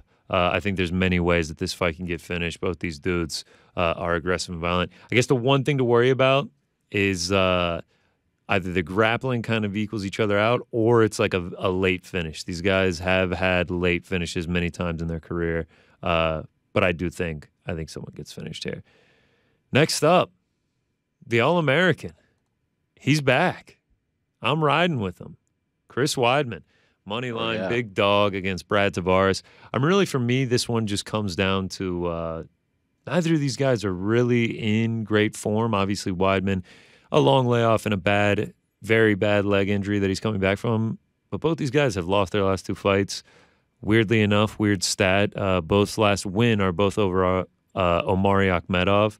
I think Chris Weidman is alive if the leg is good. I think he has passed to victory. I think he can wrestle. Brad Tavares, much more of a pure striker.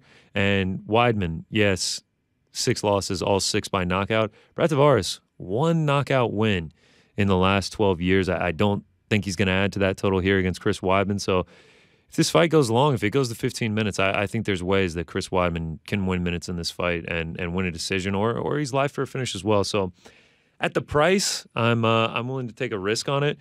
Plus, in studio here, Rick, I mean, you should be here with this beautiful illustration behind you. Look at that bad boy. Oh, yeah. Jean Galong sent this one over of Chris Weidman before UFC 292. I mean, this thing looks great here. I mean, this is a good print. So shout out to him for sending that over. That's great stuff. Yeah, for sure. Shout out to John Galong, the man. Absolute legendary artist. He did a sick one of O'Malley this week as well. So yeah, we're riding with the man, the All-American, Chris Weidman. A couple here to go. I'm going to take a flyer on Zhang Wei Li to get this one done by submission. I mean, I know she did it. I know she did it last fight, so maybe it's kind of the square thing to do here to go right back to the well. But at the number, the discrepancy between knockout and submission, when she only has a couple more knockouts than submissions in her career. Nice little jaw pop from you there. I mean, that one sounded like you hear that?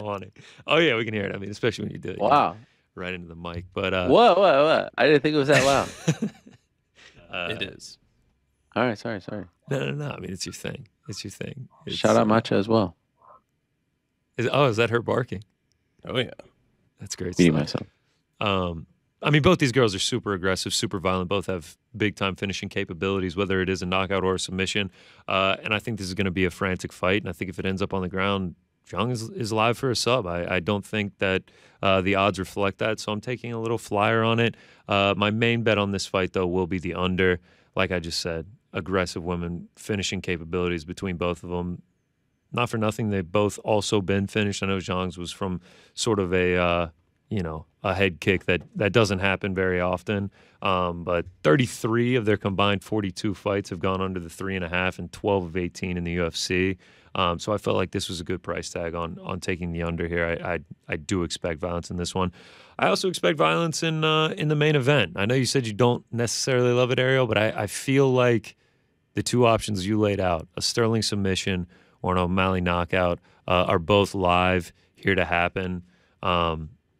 I mean, going back and watching the Piotr Jan O'Malley fight, he was able to get him to the ground on several occasions, and if Aljamain Sterling is able to do that, I think it's going to be a different story than the Yan fight. And if it stays standing, I do favor O'Malley on the feet, and he obviously has that knockout power. And as Tim Welch has said, he can knock you out with any limb. So I think both of those are live. 25 minutes. I'm going to side on the fact that it doesn't make it that far by either a Sterling submission or maybe a TKO or an O'Malley knockout. Before we get out of here, two quick parlays. I'm going with Ian Gary and Wiley Zhang money lines. And then lastly, a little prop crossover. I'm going over 1.5 in Vera Munoz, under 2.5 in Rodriguez to Lulin. And then I'm heading over to KSW, Saladin Parnasse to finish that one off. That one pays off at -110. Really like both those props. Like I said, Munoz Farah never been knocked down, never been knocked out in their UFC careers. Want to say it's I think it's 9 straight for Munoz going the over 1.5, and Vera's like 8 of his last 10. And then Rodriguez to Lulin. I think they're just going to get in there and bang. They almost always have violence in their fights, so like that parlay as well. And those are the picks. 292 weekend. Excited for it. Think it's going to be a really fun card. And you guys will be doing a watch party on Saturday night. By the way, they have KSW on DraftKings? No. So how are you doing that? Just use a different book. Hi, there's 2 of me. Okay, I understand. Any PFL action? Yes, I actually do have some PFL. Larissa Pacheco by knockout. Right. Yes, yeah. Third time she's going to be fighting Elena Kolesnik. You don't want to. Why didn't you want to highlight that? I actually just forgot to make a graphic. I'm glad that you reminded me of that. And she's knocked her out in the first round, both fights. Took it at -150. Feel like that's a very, very live possibility. And we'll see her back in the finals. And don't think I didn't notice the Boston Red Sox themed font. I mean, I honestly did wonder. I mean, the green monster is the background as well. How could you miss it? It was right there, smack dab, in our faces. That's good stuff. I'm looking forward to all of that. And nice of you to give KSW a shout out as well. So I know now I feel like we were favoring KSW over PFL. That's not the case. Just forgot to make the graphic. All right. We'll hear from the guys in about 30 minutes time when we do On the Nose. For now, let's say hello to the man that we just saw. I do believe Demetrious Johnson is here in a fantastic studio. What is going on over here? I mean, the fact that our guest has a better setup than me is a little bit embarrassing to a degree. Where are you right now? Are you in like a recording studio, DJ? What is going on over here? This is my streaming room. So right now, I'm actually working on another studio. So this is kind of like my recording studio, my gaming studio, and where I record all my stuff for the GOAT Cast, obviously. Shout out. But yeah, this is where we're at right now. Bro, I saw your video with Henry Cejudo, that Benedict Arnold, that turncoat, no big deal. And it looks like you are in my house when you're recording this. Like the camera quality is the greatest camera quality that I've ever seen in my life. I've never seen anything like it. Both of you look like you are actually in my house. How are you doing this?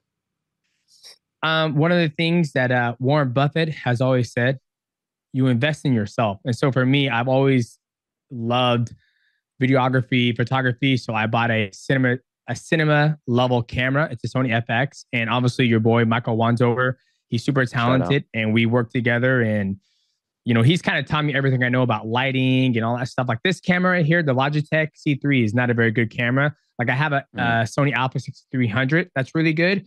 But that's hooked up to this computer. So, I mean, this is kind of like where all the magic happens for my YouTube channel. You know, anything that I'm recording or anything like that, it happens in this studio. I have another one being built right now, you know, 2 doors down, I guess you can say. Unbelievable. What a setup. I feel like a real schmuck listening to all of this. But in any event, great to see you and great to see that you're in good spirits. Happy belated birthday. Are you feeling okay? Is everything all right? Yeah. I got sick, man. Like it's the second time I've gotten sick in Mexico. Typically we do all inclusive. Sometimes, we went to St. Martin for my son's birthday. Absolutely amazing food, amazing people out there. And the food was just amazing. It wasn't all inclusive. So every meal you're getting, they're cooking fresh, right? It's not, sit underneath, a light or whatever you want to call it. This hotel we went to, man, I'll tell you what, my buddy, we went out to dinner one night.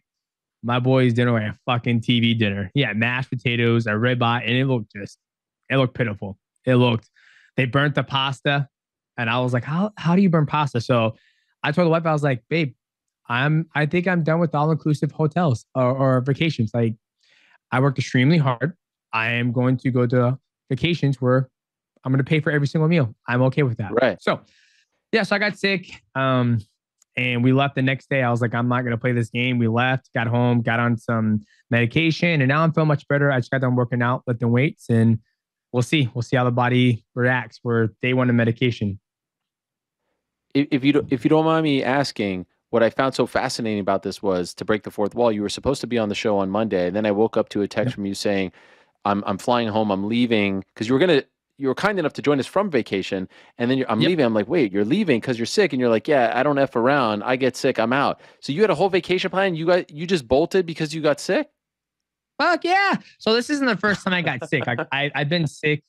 I've been sick before with tummy issues. Like I battled SIBO in 2019, so I know when I have like a bacterial infection in my stomach. I just know. I've been on when I fought, Tatsumi Wada and Denny Kingdad. I just finished my rounds of antibiotics when I fought what's his name? Tatsumi Wada. So I know what it's like to be on long string of antibiotics. And I know what happens when my stomach gets hit with bacteria. So I was like, dude, I'm sick. I've been shitting 5 times, explosive, water fountain diarrhea in my butt. I was like, I have a bacterial infection. We need to get the hell out of Dodge. So my wife's like, we don't play games. She goes, I wish we had a private fucking jet because I would love to fly home right now. But I'm not on that level of financial. So we booked a flight, left the next day, and it was worth it. 100% worth it. Refund? Do you get a refund? Nah, I didn't ask for a refund. Fuck it. All right. Well, as long as you're happy with it. Fuck it. But by the way, what I was concerned about was the flight. Like, there's nothing worse than having to go to bathroom on the plane. How was that troublesome? No. I was by then. I was kind of smart with it, so I went before I jumped on the plane, and then we had a layover in LA, and then so we made it work out. You're good. All right. Perfect. I'm glad to hear. Okay, so a lot of. By the way, DJ, like you don't have a fight booked, right? I even saw you say like you're not even thinking about fighting right now. Is this all accurate? There's nothing going on at the moment, correct? Nothing going on right now.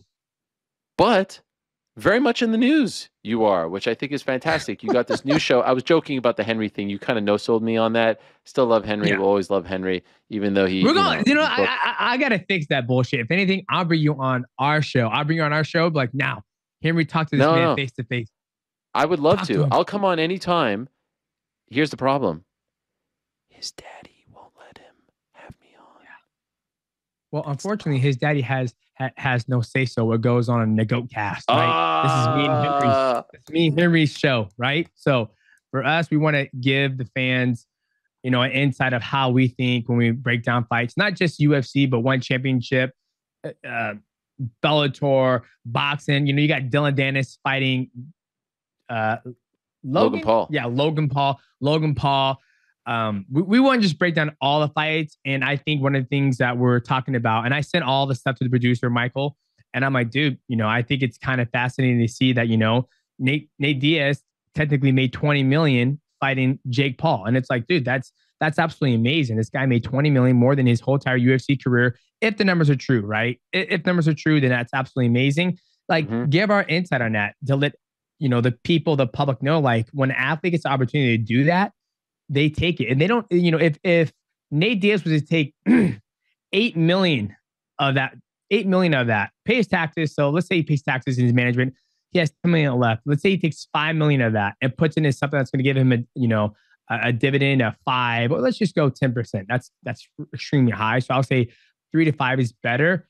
10% of 5 million, that's like $500K a year doing nothing, if my math's correct, right? So that's life-changing money right there. It's the same thing Conor McGregor did when he fought Floyd Mayweather. He took some of that money, rolled it in the proper whiskey. Now he's got the proper apple. Now he's got the Irish Forge stout. I mean, he don't have to fight, right? He doesn't have to fight. He just sit back, keep on making the money. Those are the opportunities that every athlete is looking for. Francis Ngannou is about to have it with Tyson Fury. So that's the stuff we want to talk about, in the GOAT cast. And I love it. Aljamain Sterling is talking about going up to, he's tired of cutting weight, right? He's like, I'm done cutting weight. Tell you right now, your boy right here is walking around and, yes, 150 this morning. I'm like, do I want to go back to 135? What the fuck I look like? I've been working my ass off to put this weight on, this muscle on. It's like, I have no interest losing this weight. So just all types of stuff we want to talk about in this show. Okay, this is all tremendous. So I have like 4 follow-ups from just that alone. Yeah, let's do it. Let's do it, babe. How do you feel about the fact that these guys are making this money, but not in MMA? MMA stars are making this money, but not in the sport in which they are known for. It's all these examples are in other sports. Well, boxing. I think I've never been inside a boxing negotiation whatsoever, right? So this would be something I would love to hear from Tyron Woodley, Nate Diaz, Francis. We obviously know who? Francis Ngannou. Yeah. Francis. So we obviously know, me, Henry, every mixed martial artist out there knows what, UFC, One Championship, PFL, Bellator, those contracts look like, right? But we've never actually got the inside look of like when Nate Diaz comes to the table, Jake Paul's on the other side and he goes, hey, Nate Diaz, hey, this is what I want, da-da-da-da. We don't know how those negotiations go down. So for me, I think it's awesome. It's amazing.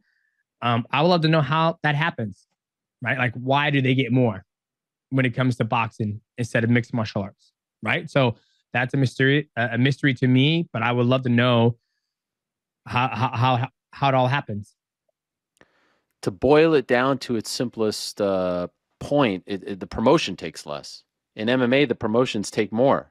In boxing, the fighters get more, at least the top dogs, right? And so that's really what, that's why Nate having his Real Fight Inc. and Jake having his MVP, they get. I mean, I know how I know how it all goes down, to be honest. Yeah. That's the one thing that Matt Hume's always told me. He goes, what the champions need in mixed martial arts is the Muhammad Ali Act, right? Where let's say me and Aljo wanted to fight, right? You have Mighty Mouse MMA LLC, you have Funk Master LLC. Me and him are pretty much we are the athletes. Me and him come together, goes, hey, me and Aljo want to fight. Who wants to host it? You have UFC, One Championship, Bellator, PFL, all the bigger Showtime, HBO Max, or whatever. HBO is like, dude, we want this fight. We'll pay you both $10 million. And, then you got Cinemax and shit. Is Cinemax even around anymore? I don't know. I don't know if it's around, but I get what you're saying. It's HBO Max. Yeah. Or it's just Max now. Yeah, Max. So each of these companies get to basically lobby to whoever wants to fight more and pays us the more DAZN.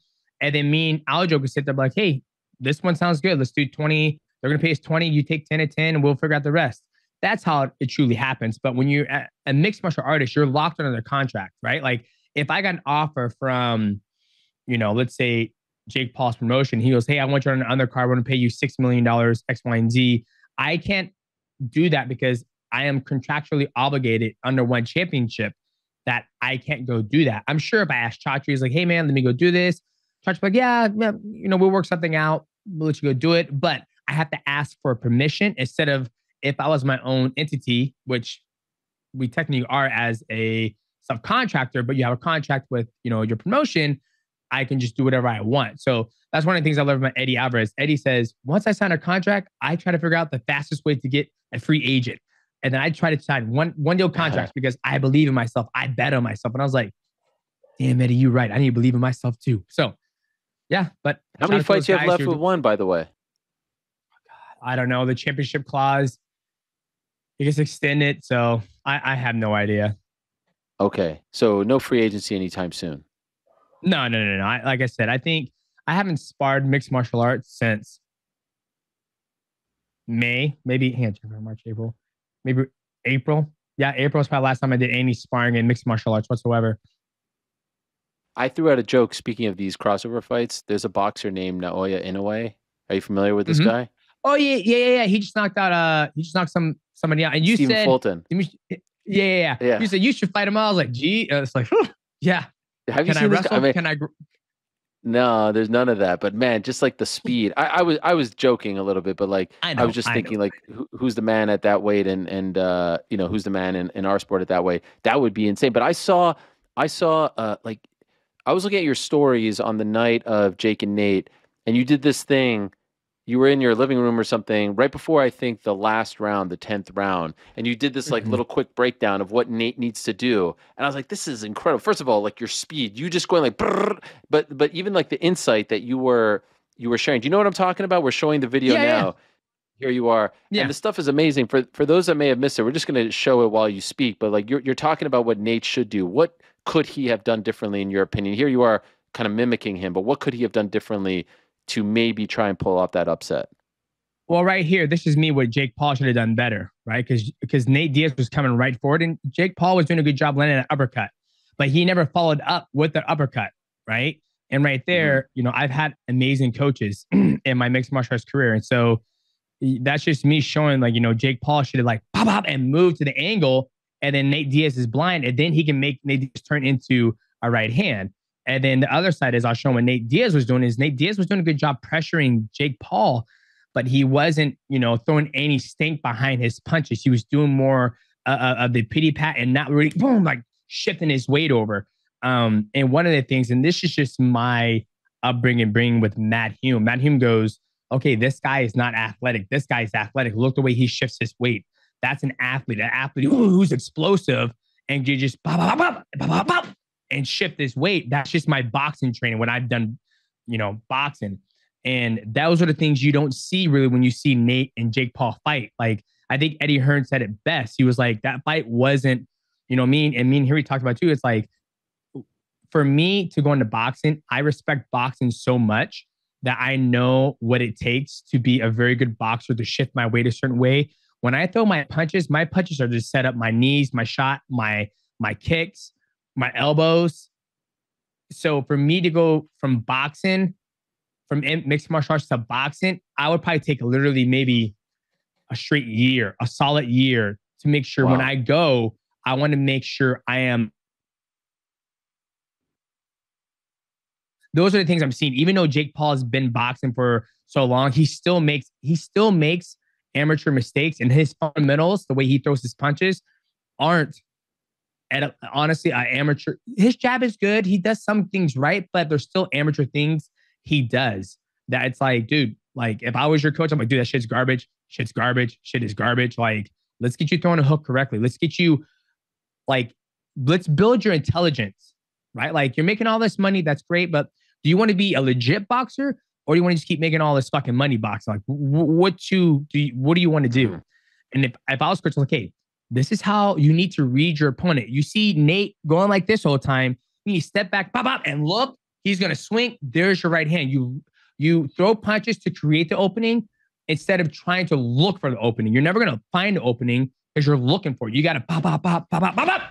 That's your opening right there. So I don't know. He's got great coaches, but for me as an analyst, an athlete, those are the things I see. And that was just a little breakdown that I like to do. But, you know, you break shit down. People are like, oh, you talking shit. Da, da, da, da, da, da, da. And I'm like, dude, I'm not perfect. I make mistakes all the time when I fight. I've been knocked out, you know, but I've also done a lot of amazing things in my career. For sure. By the way, is there something to be said for just like the age at which he picked this all up? Like, is it almost maybe impossible for him? No, because Jake Paul never went through the broke athlete phase. When I mean broke athlete phase is that when I was a professional athlete, I was working 40 hours a week, you know, driving to the gym, doing CrossFit, driving to the gym. He's never had to go through that broke phase. He came to the sport with money. So he's got the best access to the best trainers, best nutritionists, best of whatever he needs. It's just him taking the time of like, hey, I'm going to work on this and going to get actual rounds, joining a gym and doing classes and going to actual boxing gym. It's like, hey guys, we're going to spar. I want you guys to beat my ass. No ego here. Let's go. Like, tell me what I'm doing wrong, right? I don't know if he's going through that, right? He might say he is, but I find that very hard to believe because some of these guys get egos and they don't want none of that stuff to get out. But it's like, dude, you know, just go out there and just go to the gym, take classes. How to go 1, 2, 3, tap, tap, tap, cross, take the angle, 6-3, another angle, body shot up. You watch your opponent, he swings, boom, you hit him. I don't know if he's doing stuff like that. I love this shit. I could watch you do this stuff all day. It's so effortless for you. There's something about it that is fascinating. In fact, along those lines, a video surfaced yesterday of Terrence Crawford. You know Terrence Crawford, right? Arguably the best boxer on the planet. Did you see this video of him wrestling out on the lawn? Could we play this video and you just break down this man's skills? This is Terrence Bud Crawford, whose sons wrestle, who has a bit of wrestling in his background, just messing around. This is the best boxer on the planet. What is he doing right here? What is he doing wrong? So he's basically keeping the right distance. He has that collar tie, and he's keeping his balance very well. And then, so that guy got in on an underhook, and right there, that guy tried to go for a sweep as well. But Terrence he has great balance, right? His balance has never been compromised, but he has never taken an actual shot to compromise his balance. So right now, he's just doing a good job of keeping his balance. Like, his posture's not broke. The other guy's posture is way broke because he's trying to initiate. But if I was the other guy, he needs to do better hand fighting. Terrence is controlling the hand fighting way better. And his posture, and he's throwing a shoulder in there. See, now Terrence is trying to go there, and boom. See right there, Terrence, if he would have stepped in deep. But yeah, his balance is way better than the other guy. Way better. Way better. Does this surprise you? No, he's athletic.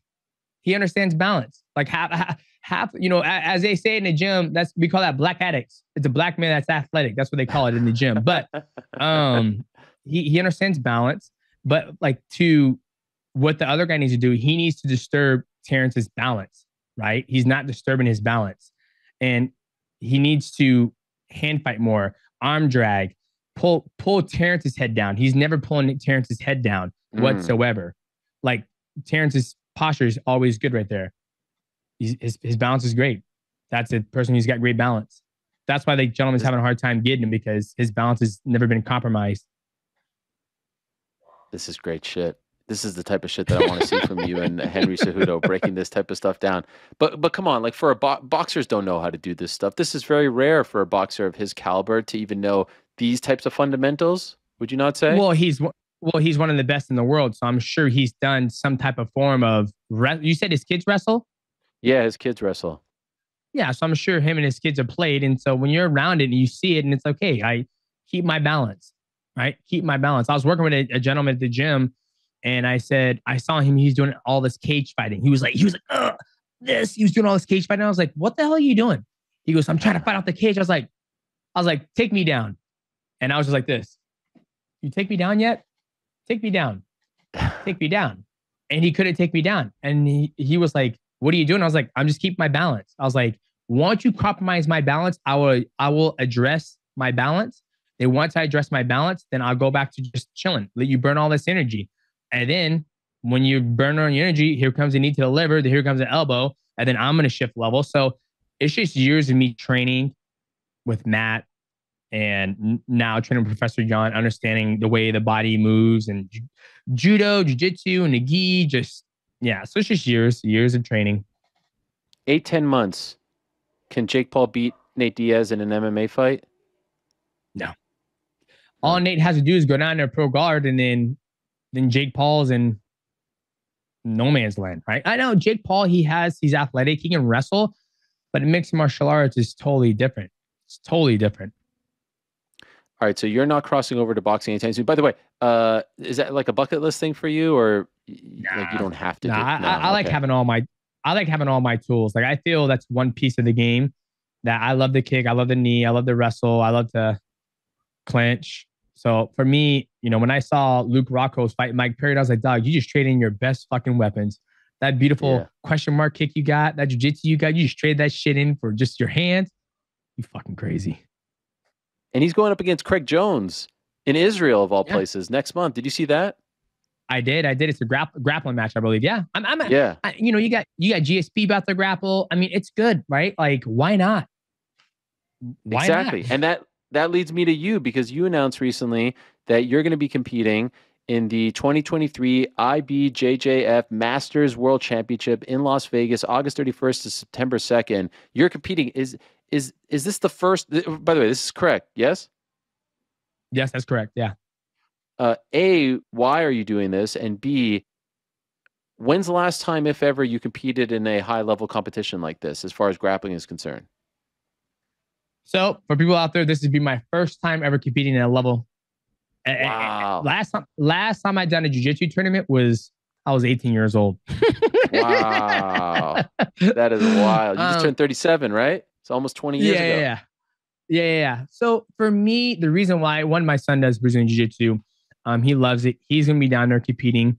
And he asked me, he goes, Dad, why don't you compete? And I was like, well, why don't I? And so, I try to do it under the radar. I signed up, didn't tell anybody. There was only a couple people who knew. My wife, Professor Jan, and Matt knew that I was going to be doing it. And then next thing you know, I'm doing an interview, and then it boom blasts out. And Destiny goes, "What'd you think was going to happen, babe? You have to understand, you're not just a normal athlete. You're not just a normal athlete. You didn't think people were going to find out." And I was like, honestly, I was hoping I was going to show up to the tournament, just jump on this, thinking like, Demetrious Johnson, like, what the fuck's he doing here? I'm like, just want to grapple, see how I do, see where I'm at. So yeah, I mean, it's a challenge. It's a 38-man bracket. So I'll probably get 5 to 6 matches. So I'm excited, man. Damn. I haven't felt butterflies, anxiousness in a very, very long time. Very long time. Really? Even after the Rice knockout, all that? Oh, yeah. Raw Tang? Yeah. I mean, Raw Tang, yeah. I got anxious and, butterflies. And then the second Rice fight, I felt like once I hit the Raw Tang fight, I felt like I hit a new level of like my vision and like being in the moment, like being there. And then Rice fight, like when I, hit him and I saw him fall down, I was like, oh shit, I know what this is. Oh, look at that. Blah, through the knee. I was like, yeah. And I walked off. And then the third fight was like, okay, here we are. We're here again. Bob up. Mm-hmm. Yep. Got it. Oh, he's shooting. No, look at you cheating. Grabbing the inside of my glove. Look at you. And then, I'll knee him and I look at Matt like, he didn't like that, did he? I'm like at a level where it's like, I don't know. It's just like I'm in a different level where I can see things as they break down now. So we're in the past, like I'll just black out. I remember what happens, but I wasn't in the pilot seat. That makes sense. It was all reaction and, training. Now it's like, no, I'm in there. Like it's me fighting. So with jiu-jitsu, it's a little bit different because I want to see where I'm at. And then when I jumped in the gi, it was for me to take away my athletic ability and learn how to deal with the grips and use the grips. And I feel this is the only way for me to see where I'm at by going to Master Worlds and just to see where I'm at. Like, it's like, hey, it's 38-man bracket. I'm go out there, do my best, and yeah, see what happens. And what is the age?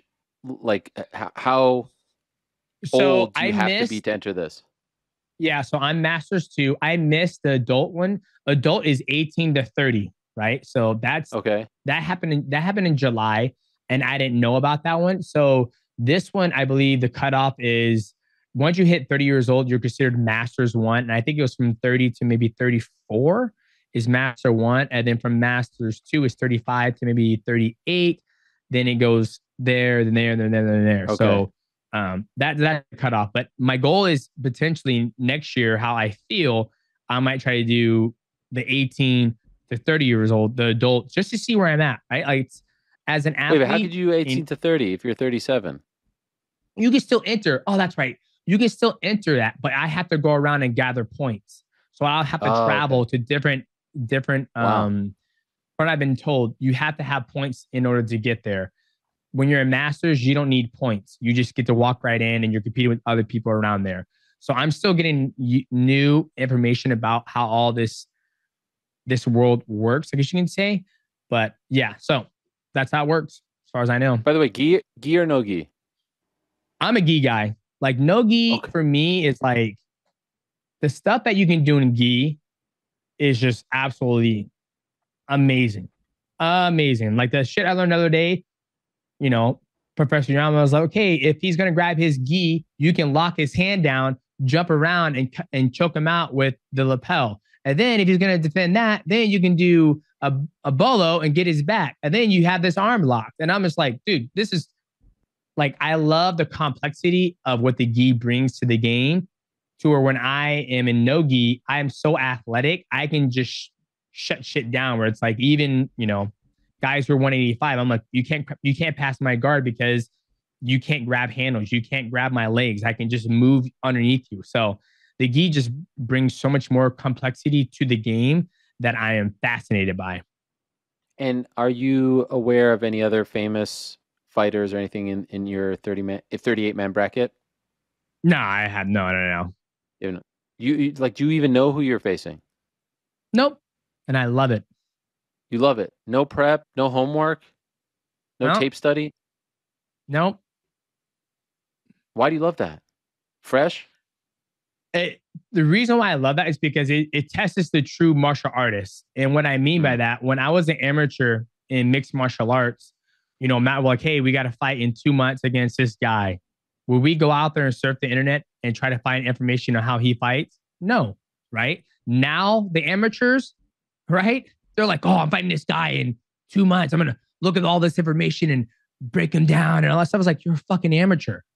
You're an amateur. This is the time where you learn how to address certain situations under the pressure.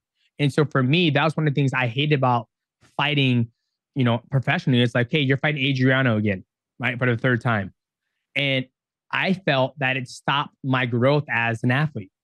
And people were like, why do you say that? And I was like, because you're fixated on one person for 8 weeks on how you're going to beat this person, instead of like, I'm just going to grow as a martial artist in 8 weeks, and whatever he brings to the table, I should be able to address that. So for me, going to the tournament, it's like, I don't care who I'm going against. I got to make sure my balance is good, my cardio is good, and I don't make any mistakes. I should be able to beat everybody in the world that way. And if I get exposed to something new, then I have to address that. And then I go back to the office and be like, hey, I got caught in this worm guard. How do we address the worm guard? Or we got caught in, you know, the spider guard. How do we address that? So when I go out and I train with different people in the gi, I roll with this I think he was like 210-pound black belt. Holy shit. Whoa. He put me in some stuff. I was like, what the fuck? And he goes, I'm also bigger. I'm longer. So I can, you know, do certain things to you. But it's exposure that he did to me that it's like, okay, I've been exposed to that. How do I deal with this? So that's my rant on like why I feel a lot of athletes don't get good anymore, is because they're so fixated on, oh, I'm about to fight this guy. Let's just watch tape for 8 months and see what he does well. Then we'll just, you know, do X, Y, and Z, and we should beat him. Instead of like, okay, this is where we're fighting. We're not going to watch any tape. We're just going to be the best, you know, Demetrious Johnson 8 weeks out or fight night. Right. So no tape study, going up against guys who are over 200 pounds. It feels to me like you're also preparing for the Bradley Martin super fight here, because what is going on here? Can you explain to me what's going on here? Because there I am on Instagram and SportsCenter, the SportsCenter page is posting like this thing that has like 500,000 views on it of you and Brad.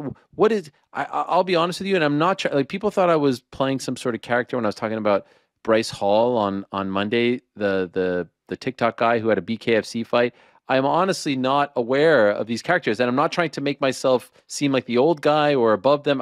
So Bradley Martin, I think I first found out about him with the Nate clip where he was talking about a street fight with Nate. And then I see something with you, and the thing with you seems to have gathered a lot of steam. Is this actually happening, you versus Bradley Martin? So I'll break down the full what's going on. So okay, I never knew who Bradley Martin was until Brendan Schaub did that interview with him. And, you know, he has this thing where he goes, I bet you I'd beat in a street fight. Let's stop right there. A street fight. What is technically a street fight? Ask yourself that. Everybody out there who's watching this, ask yourself, what is a street fight? I know what a street fight is. A street fight is anything goes. I had a buddy who got jumped by 5 fucking dudes. Guess what he carries on him now? He pulled his shirt up and he had 2 fucking daggers in his butt line. I said, dude, what is that? He goes, I got jumped. He goes, I wish a motherfucker would try to fight me in a street fight. They're getting they're getting jabbed up. Or is a person carrying a gun? Does he have a bat? Like, what is technically, like, in the realm of a street fight, what is a street fight? So I think that's a good question for Bradley Martin to answer because he asked everybody, you think you beat me in a street fight? What is a street fight? Okay, move forward. So Brandon Schaub says you can't, beat the elites of, the smaller people. I truly believe that. I've seen Bibiano Fernandez, which is the 135-pound champ, former champ. I've seen him roll up Tim Welch. Tim Welch is a big gentleman. I think he was probably like 215 when they grappled, and he rolled him the fuck up because the technique and he knows how to move the body. So when I heard this, I said, dude, I told Brandon messaged me. He goes, hey man, I hope it's okay. I kind of brought you into this, debate. I was like, yeah, dude, it's all good. And I was like, dude, I'll come down there and grapple him. Like, I have no problem going down there, grappling him and showing him what's up. And he goes, okay, I'm gonna let him know. So Brandon goes back and tells him, he goes, hey, I talked to Mighty Mouse. He said he's down. He's got a couple things to take care of first, which I do. I was just in Mexico. I have Worlds. I have Bibiano's gym. His gym is opening. So I have other prior obligations I want to attend to first. But I would love to go down there and just grapple him. It's no animosity. It's like, hey, dude, Demetrious Johnson, Bradley Martin, let's go. Come on. Show me what you got, big man, big muscle man. What you fucking gonna do, mate? You do fucking nothing, mate. Just go out there and play. Now, everybody and their fucking mom has taken it to a level. Oh, they about to fight. If it was an MMA fight, dog, I'm fucking your liver up. I hope you spear tackle me because then you just cross all the distance. You're in my clinch. You're in my elbows. You're in my grappling realm. Like you see Shane Willie pick up French Nagano. He's 293, right? Okay. All right. I'm a fucking man, right? And I weigh 150 pounds. You can be 260. I can still pick you up because I know how to get underneath my hips and lift up. So what turned to be, and it still might, right? Everybody wants to get their hands on it. You got my good friend Henry Sejudo saying, DJ Demetrious, you got to get paid, man. It's all good and stuff, but you got to secure the bag, brother. You got everybody and their mom try to get hands on it. So it's like, it almost turns into something that was supposed to be fun. Now it's just like blowing out of proportion. So we'll see what happens. I know it's going to happen, right? I want it to happen. It's just finding the right way to navigate it. And yeah. I mean, we're looking at the tail of the tape right now. It's ridiculous. You're 5'3", he's 6'3". You say you weigh 150. He's like 260 something. It's absolutely absurd. Although I would bet my entire life savings on you in whatever. Don't do that. Don't do that. Don't do that. Why? You put it in the S&P 500 and you'll make because anything can happen. He can spirit talk to me. I blow my fucking rib.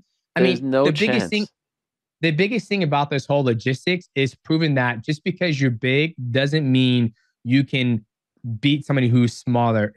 Yes, if I wasn't a trained athlete, then yeah, he would absolutely destroy me. But I've been spending the last 20 years of my fucking life dealing with people who are bigger than me, right? Like, it's like, this is like my realm I deal with every single day of my life. When was the last time he wrestled somebody who's fucking 300 pounds or 280, 290? He hasn't. I dealt with this my whole entire life. So when somebody says, I'm bigger than you, I can beat you, I'm like, okay, I just dealt with this 2 days ago. Come on, let's see what you can do. So for me, this is like everyday occurrence in my life, right? So have you talked to him? No, I have not talked to him. No DMs, no nothing. No. Brandon Schaub is the middleman. He's kind of the promoter in this. So I mean, and that's what I mean. Like, imagine if me and Bradley Martin were our own entities, which we are. If I was like, hey, let's do it on who wants to get this grappling match, right? It's oh my god, yeah. So Brandon, would one be okay Schaub with you doing this? Well, see, that's the thing. We got to figure all that out. But for me, that's what I mean. Like, it was supposed to be something fun for just going to grapple. Like, I have no animosity. I'm just trying to prove a point. It's like, hey, Mikey Musumici's beat people. I saw a tournament where he did it he fought a guy who was like 300 plus pounds and he rolled him up. He beat him, right? Because it's grappling, right? So we'll see. Like, it's going to happen regardless if it was supposed to happen and just be fun. Now it turns into like a business opportunity where it's like, I never wanted it to be a business opportunity. I wanted to just go out there and prove that smaller people who are trained and athletic can beat somebody who's 260 and lift weights. That's all it's supposed to be. Now you got everybody and mom trying to tune into it. And so you do think though that it is going to happen come I don't know. You just said it's going to happen. Yeah, it's going to happen regardless if it's under any promotion. Like it does. I'm not looking to gain anything out of this. I'd rather it just be me going down there and grappling him and creating content and then jumping on this podcast. I'm like, yeah, dude, like you're 260.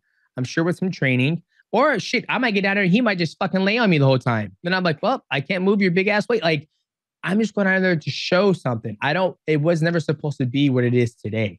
Like when it happened, I was like, hey, I'll come down there and grapple you. Like, I have no problem with that. I have no ego. Like, I'll come down there and grapple you, see what you can do, and then go from there. It would be fascinating to watch, just given the size difference and your skill set and your, I mean, just like your wealth of knowledge and experience when it comes to this. And then he has the advantage of just being gigantic. So let's see. That would be fascinating. By the way, Aljo, Sean O'Malley, who do you like? It's hard. Like that's a fascinating fight. I think Aljo has the advantage of fighting higher caliber athletes. His grappling is, I would give the strength advantage to Aljo. I give the striking advantage or rhythm advantage way more to Sugar Sean O'Malley. So if Aljo walks across distance like he's been doing against everybody else, what he did to Peter Yan, what he's done to Henry Cejudo, when he's done to everybody, which he will do against Sugar Sean O'Malley, he's got to make sure he gets his hands on him. Like if he tries to make it a kickboxing fight and striking fight, his chance of getting knocked out go up significantly higher, right? But if he goes across the cage and just gets his hands on O'Malley, I haven't seen O'Malley have a good clinch game. He's got some good takedown defense, but you know, Aljo took down my boy Henry Cejudo. So it's a tough fight. But if I had to pick somebody, like if I was on a desk and I'm like, they have a, you know, so like you have to pick somebody and you're getting fired, I'll probably pick Aljo because he's been through tough fights. Right? I think he's just fought higher caliber guys. You should be on a desk somewhere. Your insight is amazing. On Friday, Aljamain had a media day at his gym on Long Island, and he was asked about you. I don't know if you saw this, but here's the quote. I just wanted to get your response if I could. Someone asked him about fighting you. Quote, "He's too little, man. Mighty Mouse is great, but he's too little. There's a reason why he lost to Dominic Cruz. It wasn't skill deficiency. It's size. If size didn't matter, I think skill for skill, he's better than Dom. But when you get a guy who can pick you up and just take you to the ground over and over, I think that's a hard task. He's skilled, but I think Father Time has passed him a little bit. If he wants this work, try to get some revenge for Henry. I can beat your boy too. So Mighty Mouse, where are you at?" Your thoughts? So this is what I love about MMA, right? It's because yes, in the past I did have trouble dealing with guys who are bigger than me. Right. When I look back on my Dom fight, I felt that I wasn't ready for that fight. Like my skill level now to fighting bigger dudes, like the size of it. I mean, Adrian was 5'9", right? 5'9" or 5'8". I've dealt with bigger guys, especially fighting in one championship with Tatsumi Tawada. What's the other gentleman's name? Yuya Wakamatsu and Adriano. I've dealt with the bigger guys. And so now, like Aljo's another guy. I was like, dude, let's play spar. Let's come spar. And I would love to grapple you. I love to just move and see how you just do your thing. But I feel his weakness is he has no clinch game. Like I would eat his ass up for breakfast in the clinch game. I feel like rhythm wise, like like that, I move way better than he does in the feet. Grappling, he is longer. So I would never let him get my fucking back because he'll lock them fucking funk master legs up in a body triangle like he did to Peter Yan, and I'll have to survive him doing that. I feel like his shot, I feel like my balance now and my clinch game will give his shot getting close. The one thing he does that helps to my advantage is that he crosses the distance for me, right? He does this shit right here and a funky ass kick. And I'm like, perfect. Come here. I want to show you a thing called Muay Thai clinch. I'm going to show it to you. right? Where it's like, I just feel like I'll eat him alive in a clinch. He is very, very good. Like I told Henry when me and him are training together, I'm like, Henry, like Henry loves to play borders, right? When you play borders, you're constantly changing the distance, but you're not getting the angle off him because he comes straight in. I was like, Henry, and me and him, I've been trying to help Henry develop his clinch game. If Henry had a better clinch game in that fight, and if Henry was more savvy and grappled more, when Aljo did that shot and he failed the shot attempt and he stayed down as a grounded opponent and Henry hit his head there, I said, Henry, you circle around that motherfucker and you make him get up. You put your hooks in, you start the grappling exchange. You got to grapple. And so when I went down at Arizona Combat Sport, I was like, Henry, we're going to spend a day just grappling. Like, let's just grapple. We don't have to worry about borders. We don't have to worry about this stuff. I want you to be ready because it's going to be a grappling match. Don't worry about that. Just get your grappling going, right? So, yeah, I love that fight with me and Aljo. Like, if it was to happen, like, yes, I am 37. I am old now. I understand, but you know, I still feel like my not that much older than him, by the way. Not that much, just a few years older than him. I think 3 or so. Oh, okay, yeah. So his ass getting old too. But yeah, I think the biggest thing that he poses a threat to my game is one, his size, which I've dealt with in the past, and just him being long. And if he got on my back, I would be in trouble. Like I told Henry, I was like, Henry, if he gets your back, you're in fucking trouble. Like he's gonna lock you up. And Henry was like, I'm gonna take the round off, and I'm gonna get back to work in the next round. So, but yeah, I have nothing but respect for Aljo. Love what he's done in his career. I'm happy he's finally get the shine that he's getting now because he's worked extremely hard. He's been very humble. He's done the right thing. He's passed all his drug tests. Yeah, I'm excited for him and Sugar Sean O'Malley Saturday night. Do you think he can be successful at 145? Yeah, I think so. I don't think he beat Bulk. I think Bulk is probably right now one of the best fighters who's just like every single time he fights, I'm like, he's getting better. He's getting better. He's getting better. Like his IQ is extremely high and he's super athletic too.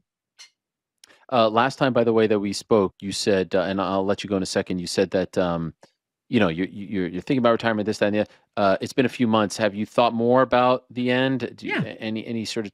Oh, you have. Yeah, I thought about more. Right now, it's just something that it hasn't interested me.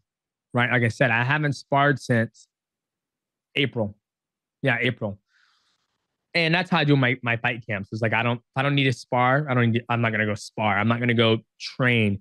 I'm just so focused on gi grappling and grappling in general that I don't know if MMA has been exciting me lately. So we'll see. I haven't made an official decision, but I've been still pondering. It's like it's not exciting.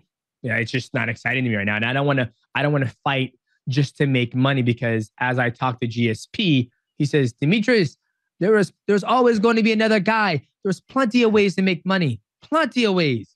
So I had my talk with him and picked his brain and he could have still compete. So I'm still sitting down, digesting it right now. It's, you know, I'm gonna do Worlds. Then I'm gonna sit back after Worlds. I'm like, hey, what do I want to do? Right? I'm still healthy. Do I want to do another mixed martial arts fight? Do I want to keep on competing in the gi? So right now, even after I fought Adrian Marias, I told myself, okay, I'm going to start lifting, up my calorie intake, up my protein, and I want to walk around about 148, 150 because the weight class I'm going into is 154. I could have gone 141, but I'm like, I'm tired of fucking cutting weight. Like, I'm always cutting weight. I've been cutting weight since I was in middle school. I'm done. Like, I'm stopping my body growing into a man. So once I beat Adrian on the third time, I was like, okay, I'm gonna start lifting weights. And then I started lifting weights, kept on eating, started putting 150 grams of protein in my body, carbs through the roof, the fats. And then now it's like, no, I didn't even have to try. I wake up like 149. I'm like, hell yeah. So we'll see, man. Like it's not official, but it's right now my focus is on gi grappling and Worlds. After that, we'll sit down with the wife. I'm like, hey, you know, what do you think? And the thing that makes me not mad, it's just that I don't need to fight. I don't want to fight for money. If it doesn't appeal to me, then it's like, I'm good. I just And then the only time somebody, and I'll say this, the matchmaker did ask me, he goes, what fight excites you right now? I was like, Aljamain Sterling. He goes, well, that'll never happen. I was like, well, there's a complexity to his game that I feel like I can solve it. And he's the big dog over here in America. I'm the big dog over in Asia. So a lot of people think I've retired already because they haven't seen my fights in one championship. So for me, it's like, that's a big dog here in this yard. He's a big dude. He gets to 185, 170, whatever, how fat he gets. And it's like, I'd love to have that. If that was brought to me as an opportunity, it would like, okay, that's a problem that I feel like I can solve, that I would love to solve. I would put myself through a training camp for that fight, right? But as time goes on, I get more pulled away from mixed martial arts for my project, the GOAT Cast, other projects that going on. It's like, I don't need to do mixed martial arts. I'm more focused on these projects because I can do these projects till I'm 85 or 90. My window of opportunity of fighting is slowly closing. And there's so much fucking red tape and other stuff you have to go through just to make it happen. As far as the Bradley Martin thing is like, I was just going to book a ticket to Calabasas. You got Henry like, no, dog, you got to get paid. It's like, I just want to fucking go do things. Like, so that's what excites me about the grappling tournament, because it's like, it's just something I can just go do and then come back home and do my own thing. There's no buildup. There's no media tour. There's none of this other stuff. So, but yeah, I'm going to stop there. I can go on all day. Is there a chance, though, that you have fought your last MMA fight? Oh, yeah, 1,000%. Wow. Yeah, where would you put that at right now? If 100% is you're done, where are you at right now in terms of not fighting ever again?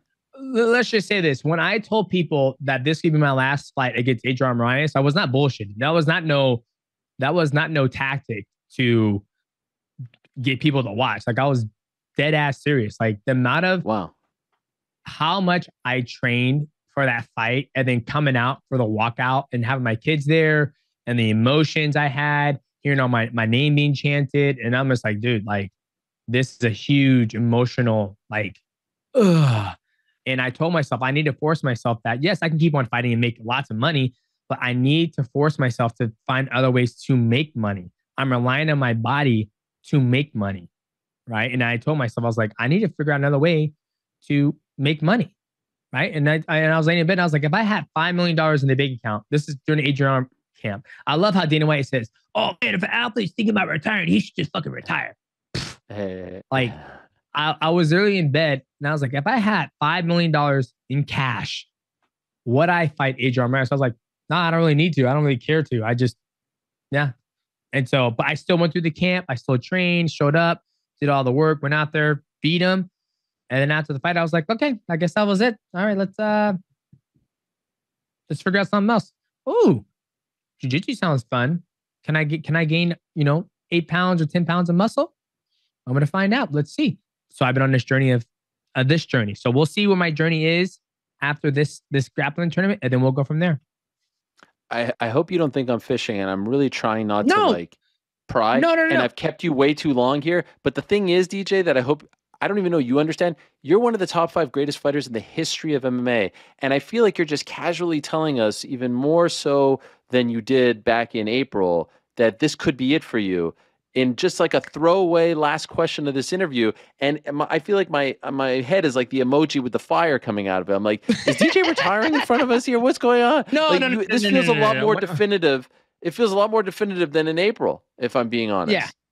Yeah. No, when I officially retire, I mean, there's so much stuff that I haven't fully divulged yet. But when I officially do it, like, I'll give every ounce of it and like why I'm deciding to do that. But I like to leave the door open just because, just in case something comes in front of me that seems interesting, that it's okay. I would love to do that. Like, let's fucking do it. Even my wife is the same way. She goes, I support whatever you want to do. Like, you can fight again. But she was like, I have my husband. You're 37. You can walk. You're healthy. You have no brain trauma. You're still beautiful. Like, I don't want to see my husband get out, right? And I even talked to Matt about this, share my feelings, and we've had good discussions too. So it just comes apart in a time in an athlete's career that you have these discussions, you have these talks, and I've had these thoughts even before fighting Adrian on the third time. It's just how much why do I have to keep, it's just a lot of stuff. So I get it. Yeah, but you're not prying. I'm just being straight. Go ahead. No, and I appreciate it immensely. Is there a point where you say, like, come 38, I have to make a decision? Like, I don't want to be out for too long, or will it just all be a feeling thing? If it comes to it would just be a feeling game, because all through, I know that I will never lose. Like, I talked to another athlete. He goes, dude, how do you go so long without sparring? He goes, I feel like if I don't spar, I feel like I lose my step. And I was like, then you got to find that balance. But all through COVID-19, I didn't train at all. And then I was like at maybe 8, 9, 10 months off. So for me, I'm still working on my craft, if that makes sense. Right? I'm still grappling. I'm still doing all this stuff and working on my game. So it just has to make sense for me to get passion to go in through another 8 to 12 week camp. It has to get me up, right? Like if it doesn't get me up, then it's not worth my time. I that's just how I feel. Like it's not worth my time. I rather work on YouTube. I rather work on the podcast. I rather work on other stuff than relying on my body to go out there and make a paycheck. That makes sense. 100%. And there's nothing left for you to prove other than the Naoya Inoue super fight, which would be a great challenge for you. Well, that is fascinating stuff. That is fascinating stuff. I've kept you way too long. Thank you so much, as always. This was tremendous. Happy belated birthday. I hope you feel better. Good luck in just a couple of weeks' time in Las Vegas. And, you did say one time, you're going to retire. When you retire, you're going to do it, in a coffee shop, telling your wife, that's it, we're done. You're going to do it as Eddie Alvarez told you he would do it. But please do come on the show as well and talk to us about it. Okay. Now that you got your own podcast, don't be one of those guys who's like, oh, I got my own show, I don't have to go on other people's shows. All right. Don't be that guy. All right. No. I'll suit it. Like I said, when I was in New York with you, like me having an opportunity to come on your show and just speak where our mindset is at, promote, the GoCast, everybody out there, make sure you go follow the GoCast, the first podcast where you have so much gold on the mic. Triple C, flyweight champion, defending the belt, bantamweight champion, defending the belt. Do not forget, ladies and gentlemen, he is a gold Olympic medal champion wrestler. Then you have me, moi, 15-time mixed martial arts champion, World Grand Prix champion, longest reigning ever consecutive UFC champion, and also the current one flyweight champion. There has never been so much accolades, credentials under one podcast. Do yourself a favor, go subscribe to the channel, the GoCast. Yeah, so I got a lot of shit going on, but I'll always go on other podcasts, not a podcast, but other shows, just promote and just, let people know what I'm thinking. Much love. Good luck with the show. You guys are doing great stuff. Good luck with the competition. Thanks as always, DJ. Appreciate the time. Appreciate it, man. Oh, next episode is this Monday, August 21st. So make sure you tune in. All right. Right after 292. Thanks, DJ. There he is. Mighty Mouse, Demetrious Johnson.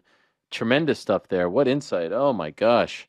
I mean, that was a lot more definitive than, when we spoke to him before the Moraes fight in New York and then after the Moraes fight. Sounds like a guy that unless they bring him something super interesting, he's done. And really, what else is there, right? Like, what else is there for him to do at this point? He's done it all. He's fought them all. Considering what he can do and who he can fight and who's at his disposal, there isn't a ton there. Him versus Funkmaster would be tremendous stuff, but we know that's not going to happen in this sport because there are, rarely co-promotions, although the UFC and one did have that very famous trade back in the day. One of the first stories that I wrote for ESPN way back when. So perhaps they have a good relationship where they'll do it. Something tells me they won't, but that would be incredible stuff. Wow. Okay. Great stuff there. That was riveting. And now it's time to answer some questions. Shall we? Time now for everyone's favorite segment of the week. It is time. It's time for a good old-fashioned Q&A, MMA fans. Yeah. Ladies and gentlemen, the moment has arrived to hear from the man himself, Ariel Helwani. Live from the Box Studios in beautiful New York City, it's On the Nose. And now, to answer your questions, get out of your seats and on your feet because here he is, Ariel Helwani. I think my big takeaway from all of that is I really need to up my video camera game. I mean, DJ puts me to shame. And the microphone. What's wrong with my microphone? I think my microphone's great. Better. Is it really? Yeah. I disagree. You have the MV7. I think he's got the SV7B. if I had to start with one, camera has to be updated, right? Yeah. Updated. Yeah. All right. What a guy. What happened to my questions? Oh, here they are. Okay, here we go. Number one, Connor from Canada. Hi, Ariel. Can you explain what is going on with the class action lawsuit against the UFC that is now allowing fighters to sue? Seems like a big deal that isn't really being discussed. Thanks. Okay, so it's not.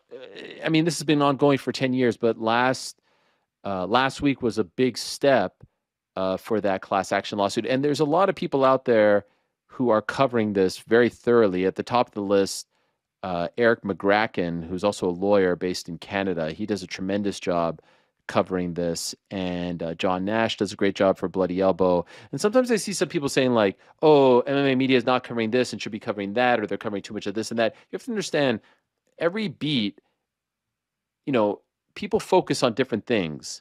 And so, fight news, that's important. And cards, and especially, in this sport where there's no time off, there's no off season, you get on this treadmill. If your job requires you to cover every UFC event or every Bellator event, like, it's hard to do this other stuff. So I'm very thankful for the likes of Eric and John who cover the other stuff, maybe the less glorious stuff, and who can really focus on the regulation, the legal side of the game. And Eric does a great job of it. Last week, I'm going to read something here. This is from last Wednesday at almost exactly this time, August 9th, 2023, 4:25 p.m. Eastern. So almost exactly 1 week ago. This is from Reuters. Martial arts fighters wage lawsuit against UFC could proceed as a class action lawsuit.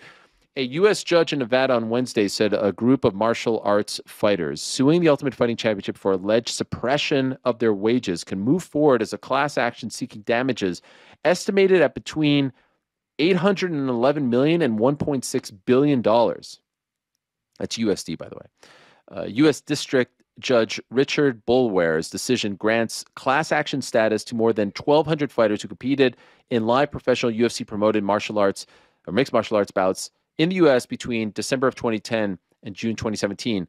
A couple fighters reached out to me and said, how can I join this? And if you have fought in that time period, you're just a part of it automatically. So there's nothing to sign up or join.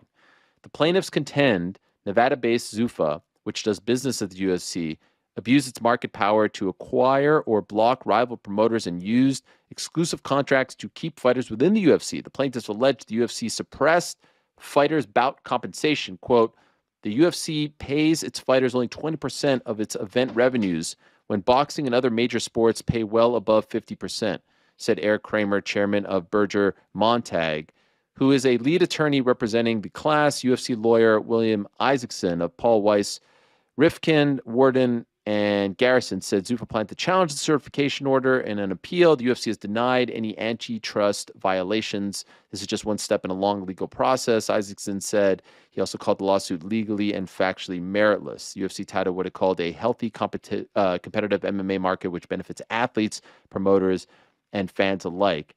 I mentioned Eric McGracken. He actually did a nice little 2-minute video recapping the big news last Wednesday. Let's take a look at it. So breaking news, just today, a federal court in the U.S. has certified a class action lawsuit against the UFC. Now, this lawsuit's been going on for the better part of 10 years, and a few years ago, it looked like it was going to be certified. But today, the official reasons came out certifying the antitrust lawsuit. So in a nutshell, a bunch of fighters sued the UFC saying they used illegal techniques to acquire dominance in the market, and they abused that dominance in the market. And the effect of that has been to underpay fighters drastically over the years. The lawsuit started by some individual fighters, but they wanted it certified as a class action, meaning hundreds and hundreds of fighters automatically get to participate in it. That's exactly what occurred today with the court's certification order. So there's a class of about 1,200 fighters that are now suing the UFC unless they opt out. And in a nutshell, These are really damning reasons the court released today. They found on a preponderance of evidence that the UFC has used ruthless and coercive practices. And in a nutshell, there's three things the court said. Number one, that they use oppressive contracts. Number two, that they use ruthless tactics outside of those oppressive contracts. And combine those two things, keep fighters from really ever enjoying free agency. And three, the court found that the UFC has bought up competition, not to necessarily make their product better, but instead to give fighters fewer choices on the open market. So the courts found that the UFC has used a series of tactics over a number of years to lock themselves into a dominant market position, and that they abuse that power to maintain that position. So this is interesting stuff, folks. This lawsuit is definitely worth keeping an eye on. I mean, that is just tremendous reporting, great journalism. Shout out to Eric, and follow him on social media, on Twitter, on TikTok. So there you have it. There's the latest there. He can summarize it a hell of a lot better than me, but this is obviously not going to end anytime soon, but a massive step forward and a story that we should all be paying attention to. Number two, Cole. Good day, Ariel and crew. Thoughts on the two new MMA rules that got passed over the weekend? Bloody Elbow had the breakdown for the rules and proposed new rule. The approved rules: fighters will have access to a cut man after being cut by a foul or accidental headbutt. Love it. Fighters will have more time to recover from eye pokes before being examined by a doctor. Love it. Clarification around positioning fighters for a restart after a foul warning or physician's examination or a point deduction. Love that. And we also talked about that recently on the show as well. Proposed rule, clarification of how referees can reset fighters' position after a foul. We talked about that as well. Like all these, in fact, let's give some more love to Eric McGracken. He did 2 videos about these proposed rules. He was at the ABC conference in Las Vegas just a few weeks ago. Take a look at this. 2 brand new rules designed to help MMA fighters after they sustain a foul. These were just voted in at the Association of Boxing Commissions conference last week in Nevada. So here they are. Number 1, when a foul occurs, whether it's a clash of heads, whether it's an illegal strike of some kind, and you have a cut, fighters now will have up to 5 minutes to recover from that cut. And during that time, a cut person could come into the ring or cage and they could tend to that wound. They can't tend to anything else, but they could tend to the wound. So it used to be the fighter had to resume the fight, make it to the end of the round, and only then the cut person could come in. But they've changed that to say, look, the cut person could address it immediately to give that fighter a better chance of being able to continue. Rule number 2, this rule is designed to deal with how referees and doctors work together after an illegal eye poke. So when an eye poke occurs, timeout is called and the fighter has up to 5 minutes to recover. But here's the new nuances. Number 1, officials could give the fouled fighter a cold compress and they could put it on their eye to give them some time to recover. After a minute or 90 seconds, only then should the ringside physician come in. And if possible, the doctor shouldn't immediately shine a light in the fighter's eye and say, can you see? Because the answer is often no, they can't see right away, and then the fight is called. Instead, these rules are designed to say, look, give the fighter some time to recover, give them a tool to recover, let the doctor take a quick look at things, but not immediately ask about vision. Let the fighter enjoy much of that 5 minutes, and then and only then ask if their vision is obstructed. And if it is, of course, the bout is over. But if it's not, they had a fair chance to recover. Here's the rules.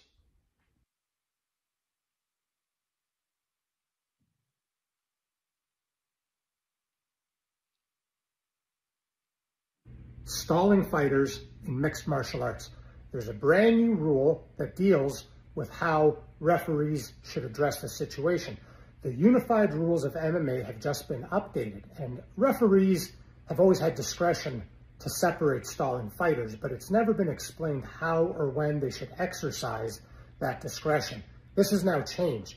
The brand new amendment to the unified rules tells referees that if the competitors fail to demonstrate real, significant, sustained effort to try to move on and try to finish the fight, that's the situation where they could step in and deal with stalling fighters. So whether they're up pressed against the cage, whether they're on the ground, the referee could come in and separate them if they're not following this brand new rule. So here's a copy of it. I'd love to know your thoughts.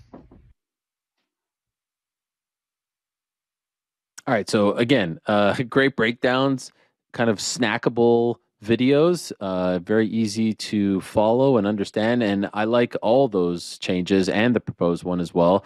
The sport continues to evolve. It continues to improve. And as we've talked about, like I throw out things like open scoring and, judging, things like that. I know that the sport is only 30 years old.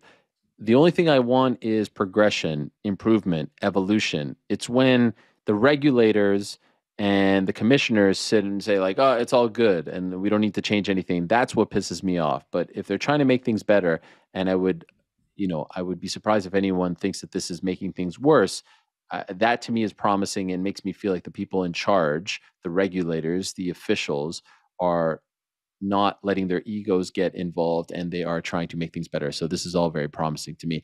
Number 3, Chase. Hi, Ariel. Is Sean O'Malley receiving the least deserved title shot in the UFC over the last 5 years? He won an extremely controversial decision against Petr Yan. Sean has no other ranked wins in the UFC. All of Sean's other wins are fighters that have now been released from the UFC. I mean, I don't know. He's fought some tough guys, and you can't just dismiss the Yan decision. It wasn't a robbery. It was a close fight. We've had fighters, especially in some of the lower weight classes, like the Tyler Santoses of the world. Like, she didn't have any huge, massive number one contender win. Yuri Prochazka only had a couple of fights in the UFC. So I don't think that that's necessarily fair. My guy Jamal Hill didn't have a ton of fight. Like there have been situations where fighters have gotten opportunities and ran with it, and no one's going to turn it down. It's up to the UFC. It's up to their discretion to give that opportunity to someone for whatever reason. It could be, they need someone on the card. They have no one else in that particular weight class, or the champion. I mean, Sean Strickland, right? What's his big signature win? He's getting a title shot on September 9th. So I think the Yan win was pretty damn big. And, I don't love the fact that he had to sit for 11 months, but if that was the fight to get him the title shot back in October, like if he was getting one in February, I don't think anyone would have batted an eye. I think it's just the distance in between fights that leaves people, asking questions like this. Stefan, shalom, Ariel. Shalom. First question on the Substack. It pays to sleuth. Thank you. Anything goes, right? If I recall correctly, your deal with MMA Fighting after turning heel Wani was for 3 years, correct? Which means we're almost exactly 1 year out, correct? In fact, I think the 2-year anniversary to the day was today, or yesterday, or tomorrow. It's like one of these days, because I remember it was like second week of August, and then I went to SummerSlam in Vegas, and then I came back, and then I went to Jake Paul, Tyron Woodley 1 in Cleveland. So yeah, it's like we are celebrating essentially the 2-year anniversary. How far out do those negotiations typically begin? Will you be testing the waters as you often advise fighters to do? Will you follow in line with your favorite social media platform and become the X Hour to become the show for everything? Wow, these are a lot of questions. I mean, a year out is when you start to kind of think about the future, I would say. That's sort of like the signal to start thinking. I would say typically in these things, especially in TV, rare for negotiations of any kind, but it does happen.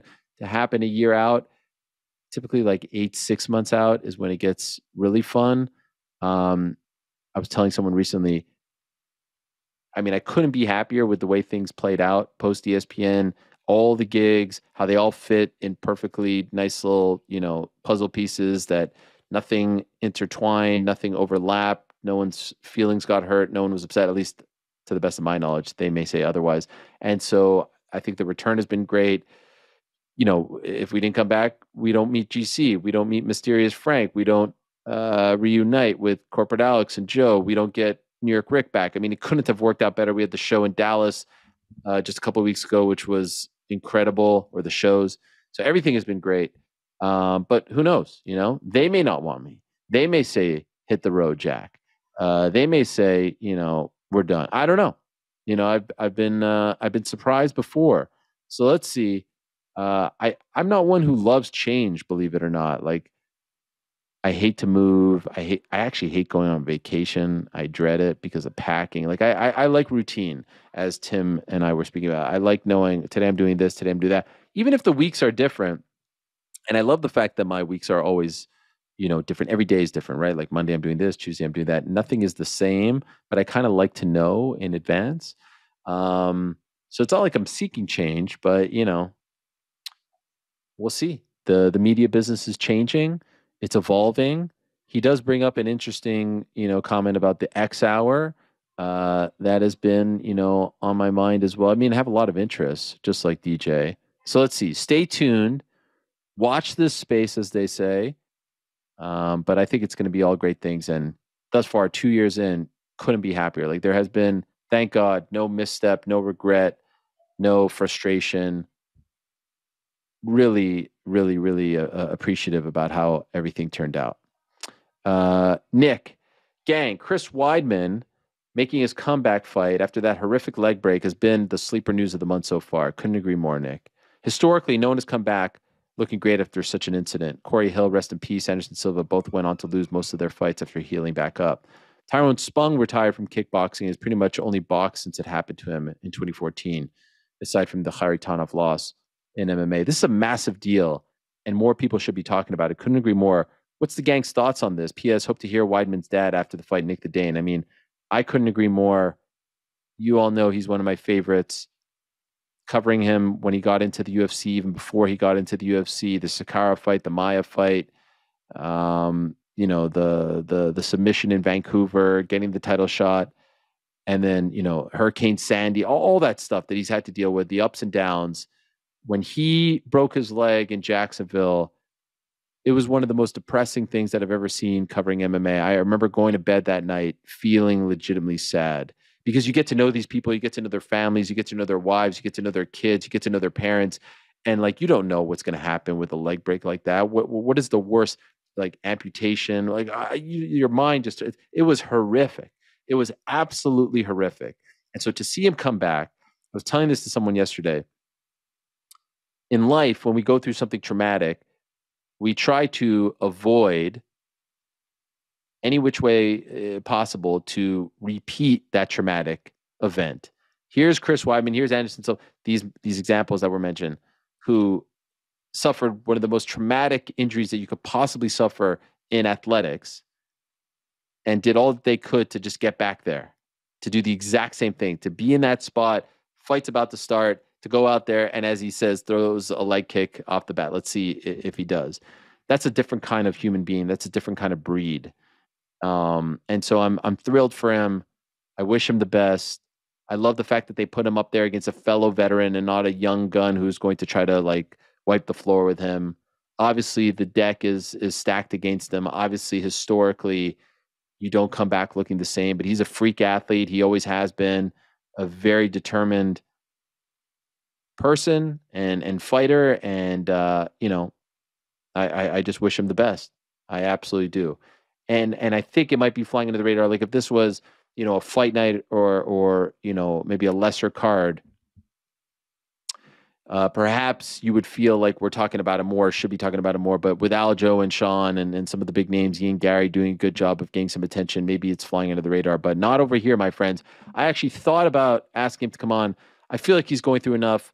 I feel like there's probably enough, you know, attention and media. And then I wanted to let him be in. We'll reconvene in the future, but wishing him the best. And I agree with you, Nick. It should be getting as much attention as anything on the card. Brantley, hey, Ariel, question in relation to Fyodor's interview last week. He mentioned he'd like to box Mike Tyson, and you started setting up a time/location. Have you ever gone through behind the scenes and messaged the promoter to see if it was actually possible, or do you just assume that they see it or hear about it from the show and you don't have to do anything? Curious if you ever had a big hand in making a fight happen outside the show. Yeah, I mean, there's a couple. Probably the most famous one is Pat Cummins against Daniel Cormier. Daniel Cormier was supposed to fight Rashad Evans. I think it was UFC 270 or something like that. Rashad Evans pulled out like 10 days out. Man, what is his name? Oh my God, I can't believe I'm blanking on the manager's name now. Nurkic isn't there, right? What is his manager's name? I got to get this. I can't believe I'm blanking here. He was Mayhem's manager. He was King Mo's manager. He was Pat Cummings' manager. Someone out there. The Wall manager. Oh my God. How am I blanking on his name? Anyway, it's going to come to me in a second. His manager, Ryan Parsons. There it is. Ryan Parsons called me and said, like, we need to get Pat Cummins in. He's got a great story. He wrestled Daniel Cormier in college. He made him cry, all that stuff. I called Dana White and said, this guy's been trying to get into the UFC. He's got this great backstory. He made him cry, all that stuff. You need to talk to this guy. He could save the fight. Dana said, give me Ryan Parsons' number. Ryan Parsons got the call. He drove to Starbucks or whatever coffee shop that Pat Cummins was working at the time, went through the drive-thru, gave him the phone and said, tell Dana the story. Dana wants to know the story. And he told Dana the story and he got the fight that day. And I think either later that day or the next day, they were both on Fox Sports Live talking about the fight. He was not in the UFC. And, you know, I'm just answering the question here. I 1,000% got him in. Also, JDS was looking for a fight. Mark Hunt called me. This was, I think, 246 and said, how do I get the fight? And I called Dana and I said, Mark Hunt's looking for a fight and wants this one. And he's like, does he really want it? Do we have to go through this guy? That guy's like, no. He says, deal with him directly. He wants the JDS fight. And he got the JDS fight. So yes, there have been times. And if I'm being honest, I feel like I should start writing these down because I know there's been some others. And I'm starting to, you know, get old and forget things. But those are probably the two biggest ones that I feel like I directly had a hand in making. And there's been other times here or there where you're asked to, oh, do you have this guy's phone number? Do you have that guy's phone number? And I guess there's some person out there who would say, like, you shouldn't do that. But like, what do I care? If it can help someone out, you know, why the hell not? Makes for a good story. We're all trying to get by. So yeah, there you go. Hello. Who do you think leaves UFC first in their current role? Dana, Buffer, Rogan, or Anik? How would you rank them in order of biggest impact that would be felt by their absence? I mean, golly. Who do I think leaves first? I mean, I guess you would have to say Rogan, just because like he's the closest one to being out. Like he went from doing every show to just doing the pay-per-views. So I would probably say Rogan and then Dana. I mean, I don't see Buffer and Anik leaving anytime soon. Buffer may be the last one to leave. He just loves this so much. I mean, I could see Anik getting another job doing some other sport. But I think he loves it as well. Rogan just continues to get bigger and bigger. And then maybe at one point says no mas, but I think he just loves this. I mean, I'm certain he doesn't do it for the money. I think he just enjoys, he's got a great gig. I mean, he just shows up for the local, you know, non-international domestic pay-per-views. You get to do the biggest fights, the biggest cards once a month in the United States. You're Gucci. So that's how I would rank them personally. But I don't see any of them leaving anytime soon because I think they love it immensely. P the G. Ariel, what in the world is going on with this whole first Cameroonian fighter in UFC history situation Saturday night? Are you pretending fighters who choose free agency don't exist anymore? Wild state of affairs. Love to hear your thoughts. I mean, look, I would like to chalk this up to a human error. Are they going to apologize for it? I doubt it. But, you know, there's actual human beings in those trucks that do these things. And it's very possible that some graphics person screwed this up. I would hate to think, as you're looking at it right now, this is from Saturday's card. I would hate to think that someone is trying to take a shot at not only Francis Ngannou, but the actual first Cameroonian fighter in UFC history, which was Ramoteri Sokoju, who had a great run in Pride and then a run in the UFC as well. Francis Ngannou commented on this with the photo of him holding the Cameroonian flag. And obviously he himself showed love to Ramoteri Sokoju. There he is right over there. Legendary mask that he used to come out to. Great moments in his career. most notably the Little Nog knockout. I would like to think that no one is asking the production staff and the lower thirds operator, graphics operator, to take shots at the likes of Francis and Sokoudjou. I can't imagine why there would be any beef with Sokoudjou. Feels like it's a Francis thing. So I'm actually going to say that this was human error. Now, I'm not. I really like. There's a part of me that feels like these things get blown out of proportion. I can understand if I'm Francis or Sokoudjou, you would be offended by that. But I'm not a conspiracy guy, and I like to think the best out of people in these situations. And I think sometimes people think that it's Dana White literally in the truck making these calls. Couldn't be further from the truth. So can we chalk this one up to a mistake? I mean, the timing is definitely a little bit strange, but why would they do this? Like, what's the point? What's the upside here? Well, you can't pretend like these guys don't exist, especially Francis, heavyweight champion. Feels like a mistake. GC, do you agree with me, or do you think there's more to this? Are you a little bit more cynical than I am? Man, it's kind of weird like that it happens to be surrounding Francis Ngannou, but I don't know, man. I mean, someone is typing that in. Like, someone had to have been like, wasn't Francis Ngannou Cameroonian? Yeah, but I mean, you've worked in these situations, and yeah, I guess you just mess up. But like, if that's going to be your fight or fact, wouldn't you double check that? Yeah, no, you should. I've made issues. I've made plenty of mistakes on graphics. This is a fairly big one, though, I suppose. This is a massive one, and the timing is very unfortunate. It's very odd. And the fighter it's surrounding is also very odd.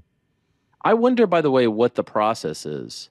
Like, when you're putting up a fun fact like that, there has to be some sort of like fact-checking process. So what are they going through? Like, what is the person who's in charge of that? By the way, correct me if I'm wrong, doesn't your girlfriend have a similar job? Yes. Yeah, she works at ESPN. But that capacity, like, do you have to go to because I know at ESPN there's like stats and info group, right? And so you send them. That's what I would see. I would see this, like, you would send them, is this correct? I don't know if the UFC has that. You know what I mean? So if, like, I would see people all the time sending that like Slack channel, the stats and info channel, being like, is it right that Russell Westbrook has the most, you know what I mean? So that you don't get these things wrong. I don't know if it's just some guy in a truck doing this. There also had to have been more than one person's eyes on this. There's absolutely no way that just someone made it and then just fired it off, and that's all it was.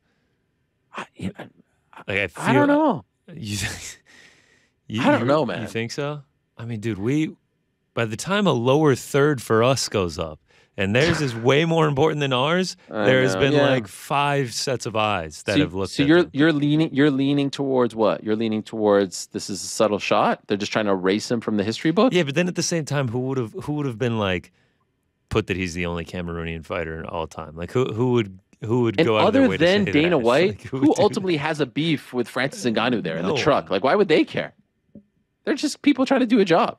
I think it was every time I'm about to say that I think it was a mistake, I'm also like, man, how do you make this mistake? Like, how do you make this mistake? This is just such a ridiculously big mistake. And it got hundreds of thousands of eyes on it, after Ngannou tweeted about it. It is, yeah, the timing is unfortunate. It's dicey, man. It's Suspect? dicey. Suspect? It's definitely sus, bro. It's definitely sus. It is tough. Whoever the graphic guy is, whoever makes the lower third, it's definitely tough. I know he did not have a good afternoon on Saturday. No. Gary G. Greetings, Ariel. My question is, do you have any insight on the Derek Lewis situation? Did the PFL get a chance to approach the Black Beast? I'm assuming the UFC threw a bag of money at him before PFL got a chance. I'm also wondering, okay, so let me just answer this. No, because there's always an exclusive negotiation period, so you can't get to the fighter. And as he said at the post-fight press conference in Utah, he wanted to stay, and they gave him a deal that kept him happy, and so he's sticking around. I think it's an 8-fight deal, which ensures he ain't going anywhere anytime soon. Good for Derek. He seems very happy.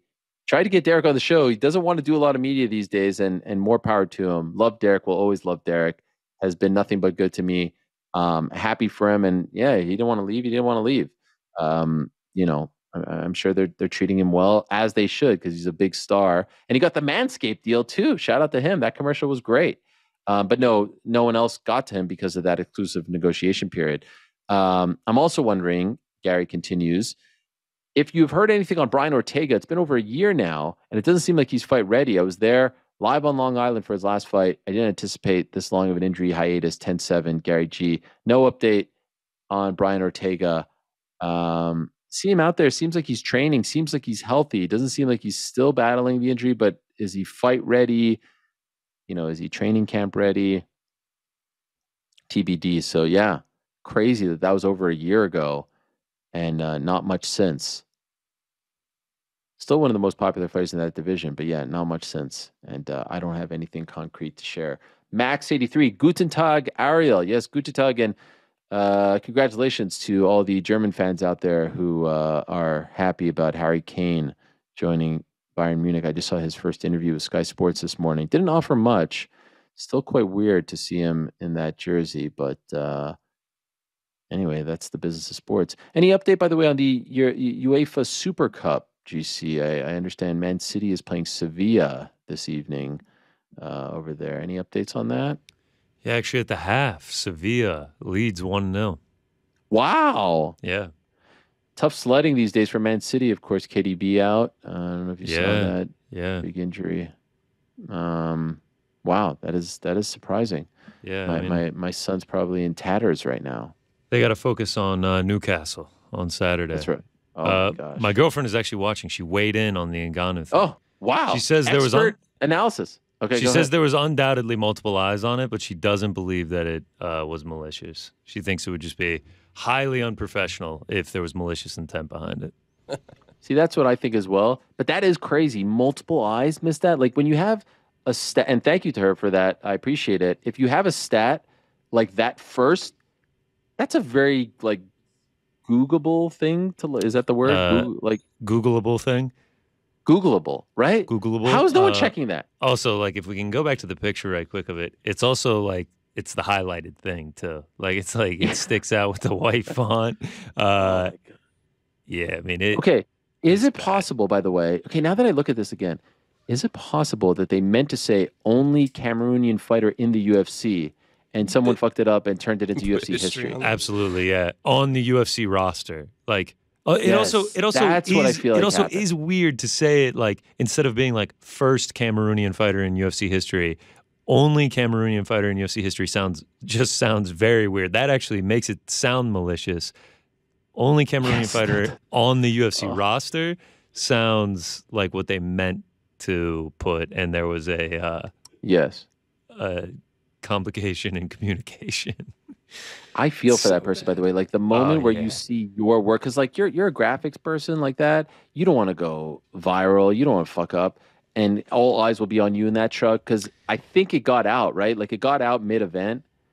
Oh yeah, no doubt. Right away. No. People noticed it instantaneously. It was immediate. People noticed it, and I know whoever was the final person, whoever typed that in, their stomach. Their heart probably went all the way to their ankles. Yes, yes. Their ass fell out for sure. What is it? Oh, someone wants to break the fourth wall? Who's that? When we were in Dallas, there was a graphics op, and Mike Heck got on the stage with you, and the guy taps me on the shoulder. He's like, "Who is that?" And I was like, "Oh, he's an employee of ours." And then he taps me again, and there's a lower third on his screen. It says Mike Heck, a MMA Hour employee. And I'm like, no, that's not his title. But just to think that this is the same thing, who is that guy? Oh, he's a Cameroonian fighter. Let me type out that he's the first one in UFC history. Oh man, but they are not doing these on the fly. These have been finalized days in advance. I can be sure of. I mean, that for sure. The freak out that person, it gives me nightmares. The freak out that person must have had. I feel anxiety just thinking about the scenario where that person realizes that they just really fucked up. And especially, it's not just saying only Iranian fighter. There's no. It's tied to one of the biggest stories of the last year in the UFC. It just so happened to be that Francis is from Cameroon, and that this is going to be made out to be a massive deal. If you would have said only Danish fighter in UFC history, definitely insulting to Mark Madsen and Martin Kampmann and all these guys. But there's no controversy attached to Danish fighters right now. It happened to be Cameroon that you messed up on. Golly. My girlfriend chimes in one more time. Oh, yes, please. She said, if I was on the crew that it happened to, I can guarantee you there would be a big talking to afterward from the higher producers. Do you think dismissal? I don't think dismissal, but I think someone got a serious talking to. My biggest mistake I've ever made in production, We were doing a live broadcast for a Yankees game. I feel like I've told this before, but we got Aaron Judge, and we got like halfway through the interview. Aaron Judge, obviously a big name, doesn't have a lot of time. We got Aaron Judge on the broadcast, and it was a taped interview. We got halfway through it, and I realized I was not recording. And my stomach, I was like, I had the biggest internal freak out, had to tell everyone. They had to tell Aaron. They were like, oh, yeah, Aaron, our board op didn't start the recording, so we're just going to have to re-rack this. And he's like, all right. I guess that, like, you could just tell he was annoyed. It was like, oh, man, my face was definitely red. Or who was the host? I'm trying to remember who. Because that person is probably more annoyed than Aaron Judge. Like Aaron Judge is like, whatever, I'm just going to give you canned answers now. The producers and the host, yeah, they talked to me pretty seriously afterward. And it was like the biggest, like, I was so guilty. Like, I was like, so like, oh, God, I'm so sorry. Yeah, so I'm sure whoever did this felt terrible. But you didn't get fired. Look at this. My face is getting red right now just talking about it. That's how embarrassed I was. No, I did not get fired. No. All right. That's pretty. Now, by the way, did you consider just recording midway interview and then just saying like, I don't know what happened. I pressed it. Yeah. I considered a lot of things, and then I was just like, this is Aaron Judge. Like, I have to come clean on what happened. If it was like, if it was, Ariel Helwani MMA, ESPN MMA journalist, I would have been like, we missed the starting of the recording, but NBD. It was nightmare scenario. Now, did you alert them mid-interview, or did you wait for the interview to end? Not mid-interview, because I was like, we have to stop. We have to shut it down and restart it. It was so bad. By the way, even hearing someone in your position saying we have to stop makes me feel sick to my stomach. That's the worst. You're in an interview and like, we didn't catch that, or what? I have to fake this now. I was doing a Real Sports story yesterday, which I'll be very excited to share with all of you in the very near future. And there was one point where we had like a great answer, and then they said they didn't catch it because a freaking plane was over the spot that we were standing. I have to ask. It's just like you can't recreate that. Nowhere near as bad as your blunder, though. But so bad, so bad. Yeah. All right. Well, thanks for that great insight. From the truck, we could have a whole new segment, Tales from the Truck. It is very. I had to sit in the truck a couple times, and I don't envy people who have to sit in trucks. I mean, it's a tough job. There's a lot of stress. You got people screaming, yelling, F-bombs all over the place. There's no daylight. You're usually trucks. For those that haven't been there, they're very tight. There's not a lot of space. You're in there for hours, and you walk outside, and like the sun hits you, and you're like, the outdoors. It's a tough gig. It's not fun. Everyone thinks it's glamorous that you get to go to all these events, but then you make a mistake like that and everyone hates you. It's no fun. Anyway, back to Max from Germany, I do believe. Yes. I know you and Connor share a strong history together, but I am/was a big fan of his back in the day. Nowadays, I'm basically just concerned about him as a human being. All of his appearances are just weird to me. Do you really believe that he's coming back in December, as he said? I think the ship has sailed, and we maybe don't see him ever again. P.S. We need Don Fry. Greetings from Germany, my man. And moderator Lewis, who, as always, does a great job, tells me that this particular individual continues to ask for Don Fry. We'll get him. I mean, I don't think it's too hard to get Don. Legend, the Predator. I think Connor fights again. Do I think December is possibly not going to happen? Absolutely. But I do think he fights again. It's a weird thing going on now with Connor and Michael Chandler, because The Ultimate Fighter just wrapped up. And like you could see Chandler's trying to bait him into a fight and to get his interest peaked with the small hands, with the he's not going to do this and that. And I don't know if it's working necessarily on Connor. But as I said last week, I think the fight to make is Connor versus Chandler, if only because Chandler was promised the fight. And I know the fight game is full of empty promises, but it would be kind of shitty if he went and fought someone else. He could definitely do that. Justin Gaethje, Nathan Diaz. But yeah, I believe GC was the one that sent us the clip of the time that I was at the Black Forge Inn in May for the Katie Taylor fight when he was holding court back there. And he said at the end of The Ultimate Fighter, they would have the date for the fans of when he would fight Michael Chandler. And yesterday was the last episode of The Ultimate Fighter. And correct me if I'm wrong, GC, they did not have a date, right? Nope. No. How did they address it? Conor McGregor and Michael Chandler will meet in the octagon at some point down the road. Something like that. Like a much anticipated contest in the octagon awaits. It sounded like for a very brief moment at the end, as they were finishing things up, they like talked about 292 and like how the finales are going to be on it, and then they talked about Chandler and McGregor, and like it sounded like they might be like they're going to fight, and then they dropped the like at some point. Yeah, it's a weird one.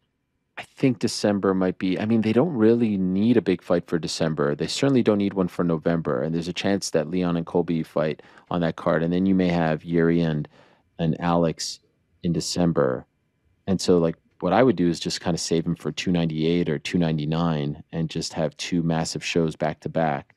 But yeah, it's definitely a weird one. I don't know. I don't know like how many times he's gonna fight, but I feel confident saying he's gonna fight again. That's how I feel at the moment. Do you feel otherwise? Nah, I'm with you on that. Some point early next year. Why does he do those videos where he's wearing the Speedos and then? Yeah, we got another one this morning. Yes.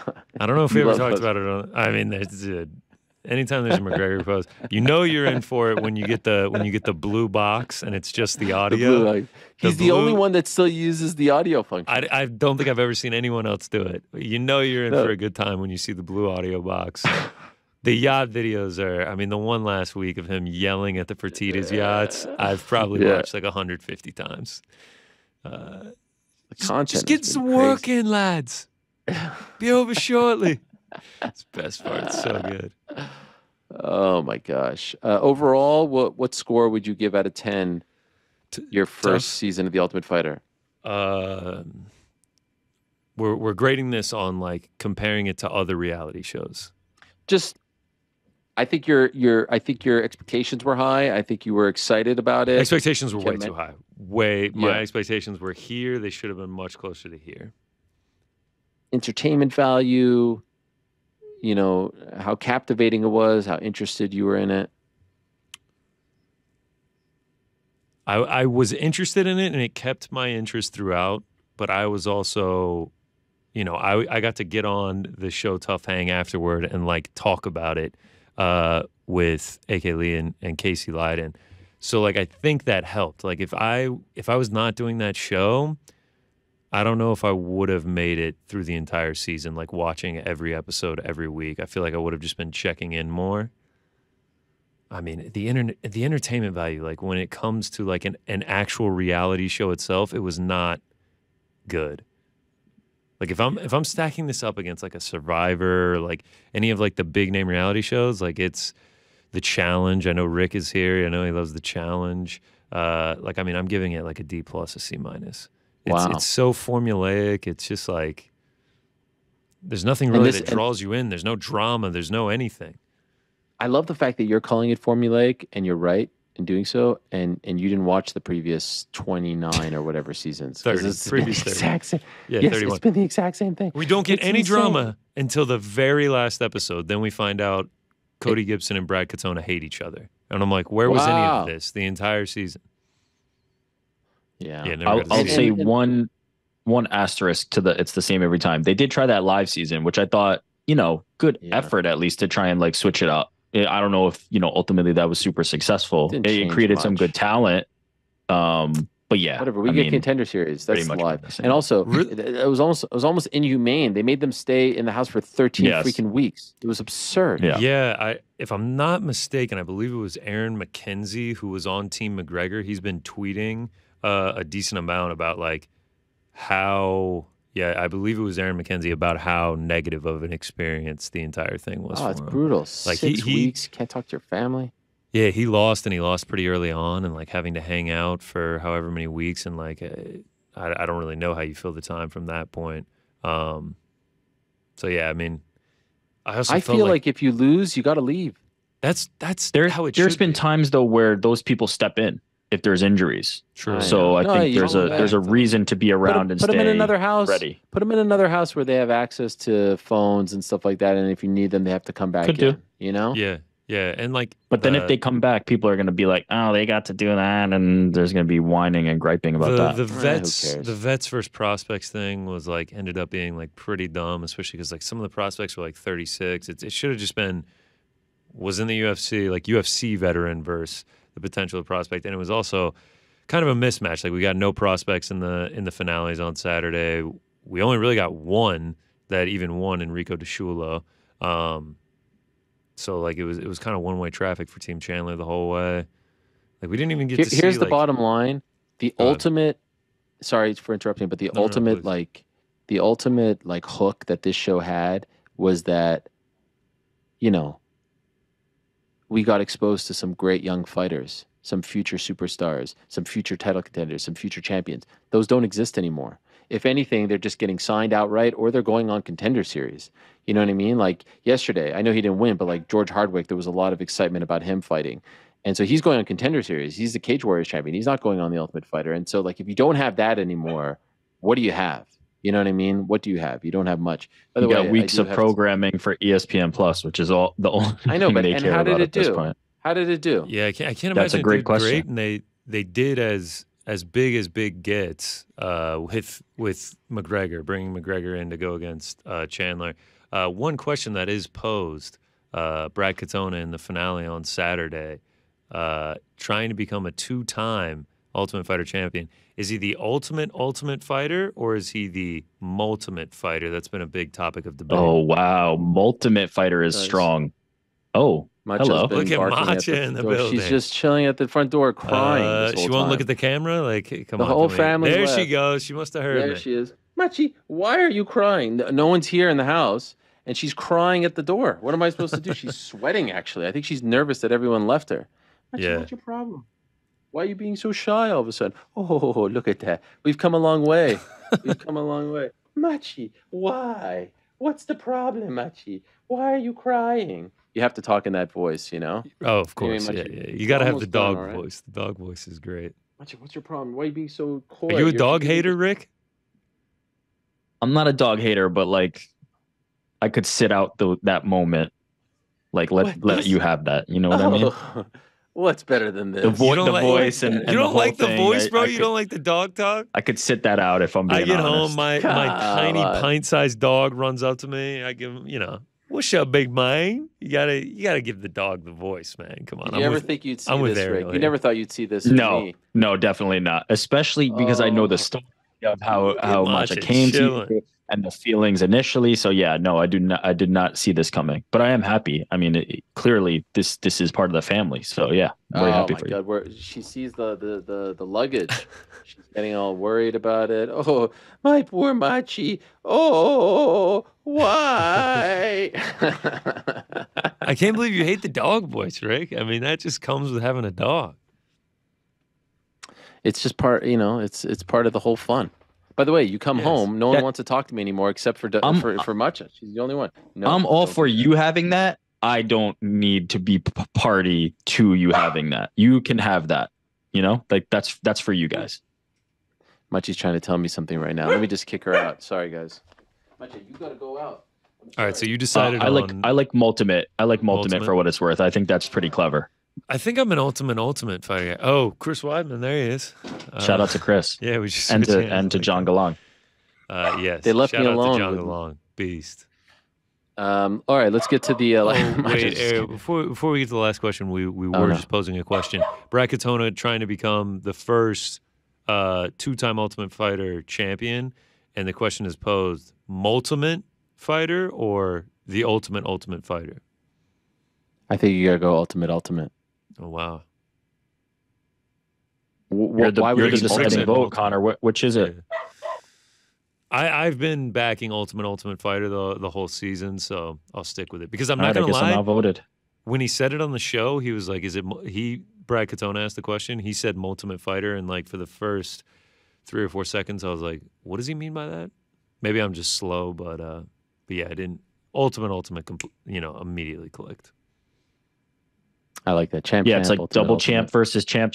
You get the There you go. He's different on flavors. Team McGregor too, so he will be a double champ. Are they going to bring both the trophies out for him if he wins on Saturday? No, it's like a glass. It's usually like some kind of like weird glass configuration thing. I know, that's what don't I'm even saying. know. Like, is he going to be holding both the glass configurations up against his shoulder? I hope not. The ultimate champ.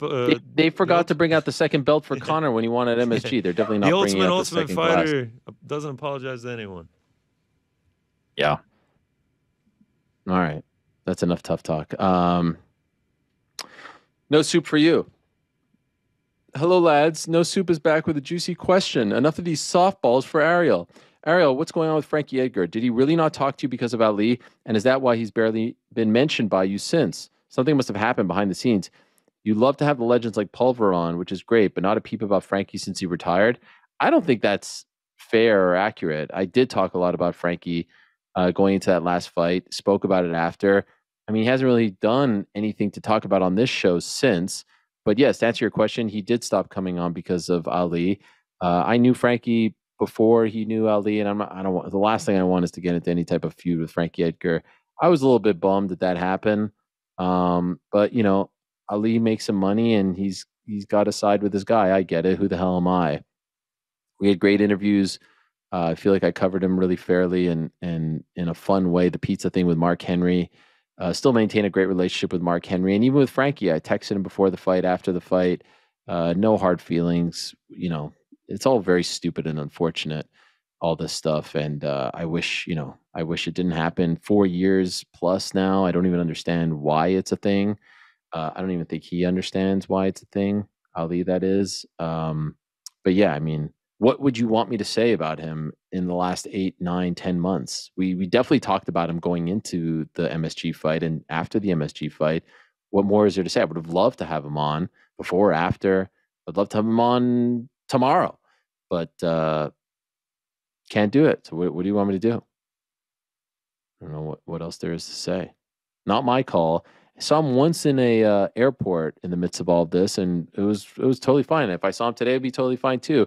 He's showing loyalty to his guy. He's following his guy's, advice, if you want to call it that, request. And I can't fault that. I wish the guy would drop it, but I don't think he is anytime soon, and I don't think we have been as affected as he suspected we would be.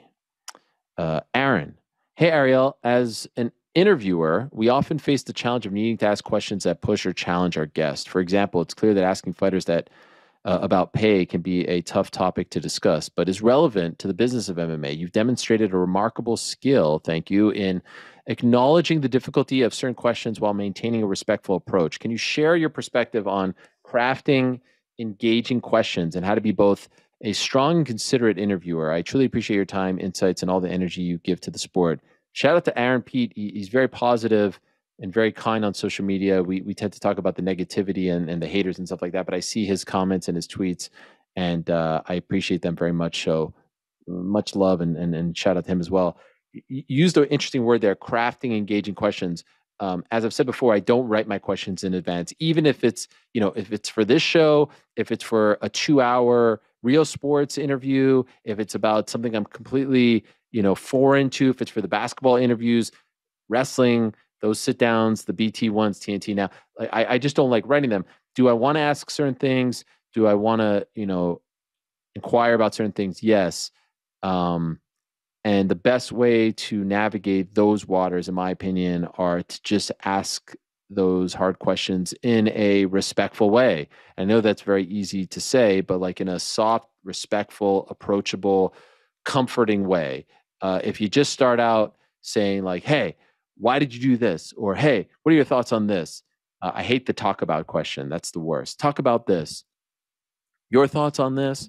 Have I made these mistakes in the thousands of hours that we've done? Most likely. But the best is when you can just, that's why I've always tried to speak in a kind of like soft, calm way. You want this to feel relaxed. You want this to feel, down to earth. It's just two friends chatting. And you ultimately don't want it to feel like an interview. And that's what I hope, the greatest compliment that I would always hear people say about Howard Stern is like, they get in that chair, they're sitting there and they forget they're doing a show. And so I always hope that is the feeling. You always try to make that, you know, the end game, and have them say like, wow, I can't believe we spoke about that, because I wasn't really thinking about interview consequence, this and that. Just like we're just talking. And that's not me trying to trick them or be sly or anything like that. I'm just trying to ask questions and get answers to things that people want to know about these people. The good, sometimes the bad, sometimes the ugly. I'm not shooting for any of that. That's the thing that I never understood about the instigating thing. It's like, well, of course, like if you're just going to ask positive, fluffy questions all the time, there'll be no sort of, you know, drama or anything like that. But like, that's part of the job. The job is to ask about certain things, but to do it in the most respectful and appropriate way possible. And I've tried to do that throughout my career. Sometimes you succeed, sometimes you fail. Sometimes people think that you're asking things with bad intentions. Sometimes people don't really understand why you're asking things. Sometimes people misconstrue questions. This is all going to happen. It has happened. It will happen. It'll probably happen down the line as well. And that's just part of the gig. And you hope that you have enough, you know, credibility and history and connections and body of work to suggest that like you're not trying. I couldn't care, again, as I've said 1,000 times, I couldn't care less if a video gets X amount of views versus I don't profit off of any of that. So like I'm not pushing for any of that. I'm trying, like the DJ conversation is the exact thing that I would point to. I didn't think that we would talk about the stuff on the back end. It just kind of flowed. I had nothing written. I had no real direction. And we went an hour, and I was like, holy shit, I've kept him for too long. Petroski as well. Like I knew a little bit about his story, but that to me is the best part of the job. And the best part of interviewing, period. Like when you just, like I said, I've been working on this real sports story, and I'm so enamored with the subject because I keep learning more about this individual, and I'm just blown away by the way he lives his life and the way he thinks about things. And I'm like, wow, I can't get enough. I just want to keep asking more and more questions. I could sit there for 3 hours. What about this? And how do you deal with that? Because I want to get better too as a human being, but I want people to learn about these people. And that's what I feel like the job of the interviewer is. So again, people may have different interpretations of what, you know, your intentions are. I could tell you from the heart here, you know, I don't have any sort of agenda. I don't have any sort of malicious intent. I'm just trying to talk to interesting people and get their story out there, the good, the bad, the ugly, and have you judge whether or not you like them. You know, I can have my feelings internally, but ultimately it's not really my call here. And that's why I'll have people from all walks of life on the show, and try not to even shy away and try to steer towards people that I know have different, you know, different ways of life and line of thinking than I have, because I think those are the most interesting people to talk to. If you're just surrounding yourself with the same like-minded people, it's not that fun. It's not that interesting. You don't learn anything. There's nothing to really pry about. You're just talking to yourself. There's nothing to really ask. There's nothing to really investigate. There's nothing to really follow up on. It's the different people, the new people, the unique ones that are the most fun and challenging to speak to. And I enjoy those challenges very much. So I don't know. I guess that would be my answer. But I would ultimately say, like, I sometimes watch these interviews and they're so stiff and formal, and that doesn't make the subject comfortable. So ultimately what I think you need to remember is like being relaxed, being comfortable, being conversational will get people to feel that same way and ultimately open up. All right. Great stuff. Great questions. Appreciate all of them. Appreciate moderator Lewis as well for compiling them. That's it from me, guys. But back on Monday, of course, post pay-per-view Monday. Couldn't miss it. As we've been teasing, we've got the boys leading the way. We've got New York Rick and GC. It's the it's I don't know what it's called. It's the GC and Rick show. It's the Rick and GC show. It's the New York and Georgia show. I don't know what's happening. Do we have any more details that we can share, or we're still keeping it? I think we got to keep it under wraps. All right. We got to keep it under wraps. It's just you got to be there Monday at 1 p.m. Eastern. Exactly. Yeah, we got to keep it under wraps. So like, if we give it away, then no one will show up. So we have to leave something for surprise, so they'll at least show up. Maybe some special guests. Maybe not. Who knows? I can't wait to tune in. Who knows? Yeah.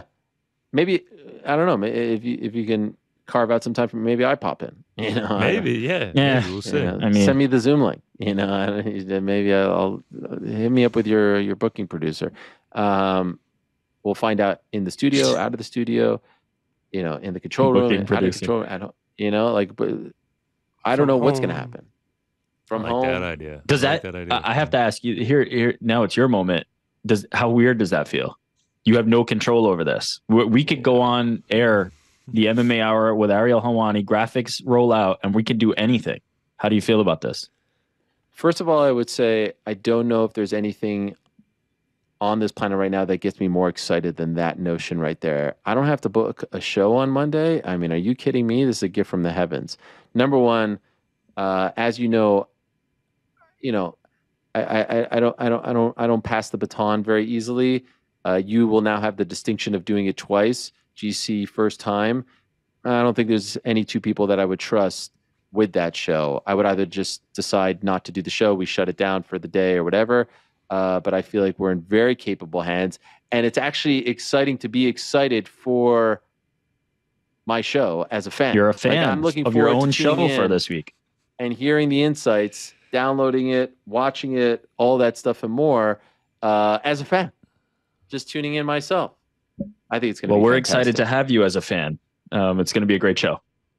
I hope you guys get 35,000 live concurrence. Smash our Francis that feels low show, which I think is the why not? When they know what guests we're gonna have, you're gonna get Aljo 50. And Sugar Sean in studio together, 48 hours removed from book their the epic rematch title live fight. on the show. I'm already getting the Bradley Martin response to DJ. We're gonna break. Oh my God! We're gonna push the desk out of the way. And we're gonna have Bradley and DJ roll. DJ was like, I don't want to complicate things. All right, we won't complicate things. Let's do it right. We've got Zuck and Musk in talks. Not yet, live not confirmed yet. In talks, in the works, efforting. Yeah. Mark, I had to remake a Facebook. Mark, the bubble. The bubbles are popping up with Mark, so it's not 100% yet. Once we clear the bubbles, then we'll see what happens. By the way, your level of interest in DJ versus Bradley Martin, you're correct. I mean, based on how DJ's laid it out, like he just wants to like prove something. It's not gonna I'm not expecting like this to be Bradley Martin is actually trying to rip his head off and DJ's trying to like take his arm home or his neck. So not as much. It feels like it's a little too cordial. You know what 12. I mean? I need some animus in my fight. I need there to be a reason that they're fighting rather than just like, hey, I want to show that little guys can fight. Like I know DJ can fight. I don't need to see that. I know he would twist Bradley Martin into a pretzel. Don't need it to be seen. 12 out of 10. I want to see the visual. You're into a 12 out of 10?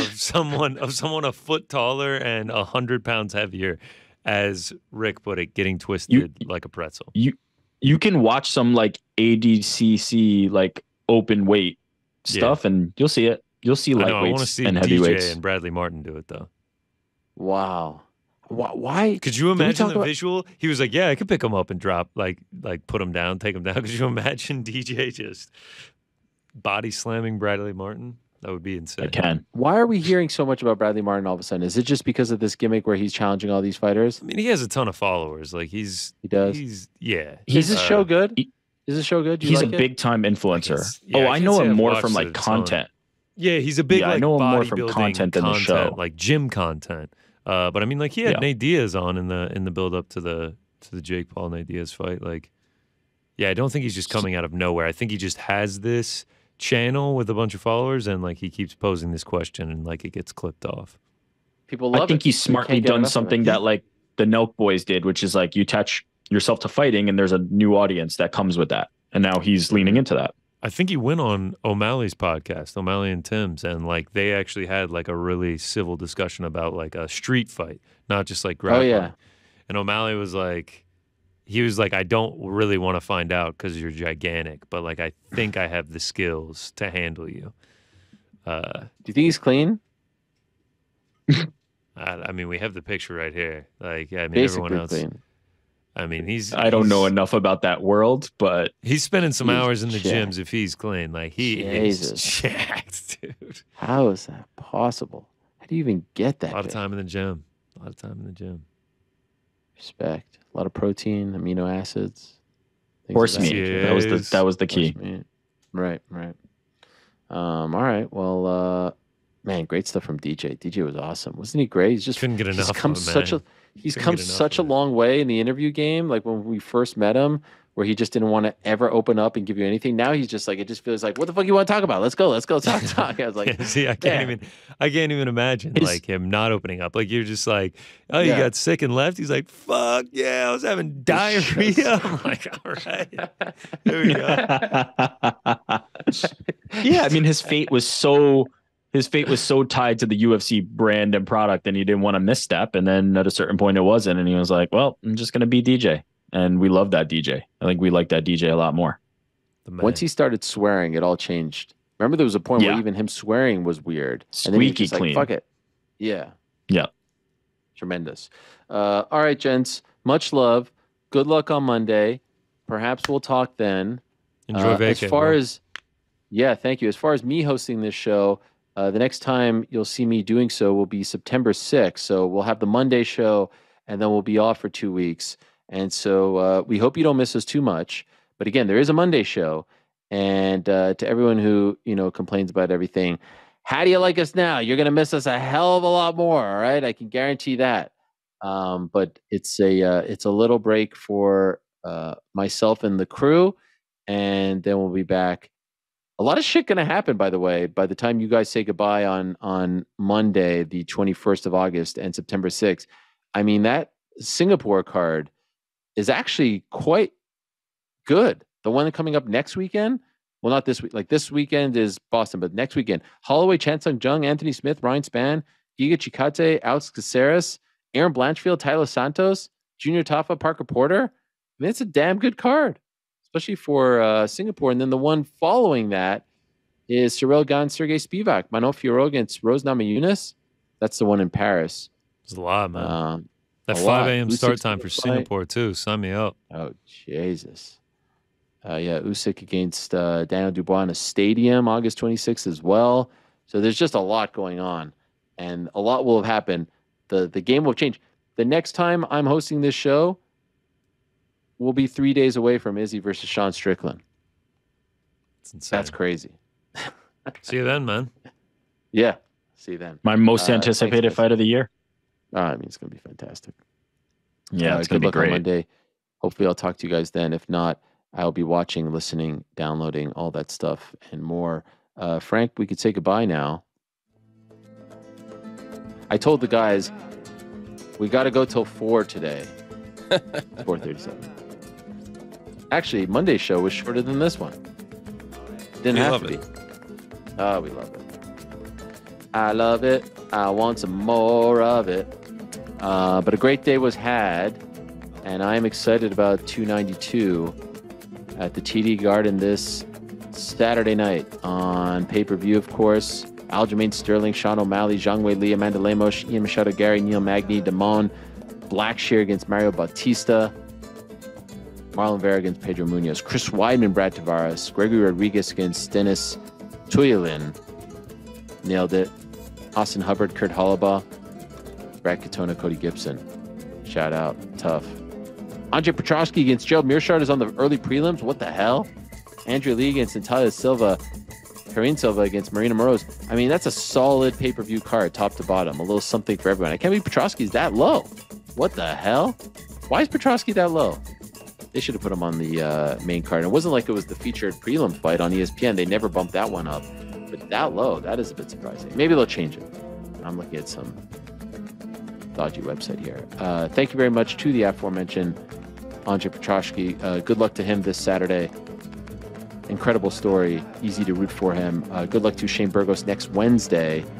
Thank you to him for his time as well. Thank you to Tim Welch. Good luck to the team. And, of course, thank you to Demetrious Johnson, Mighty House, a.k.a. the GOAT himself, for stopping by with such great stuff. Back on Monday, same time, and bites until I say...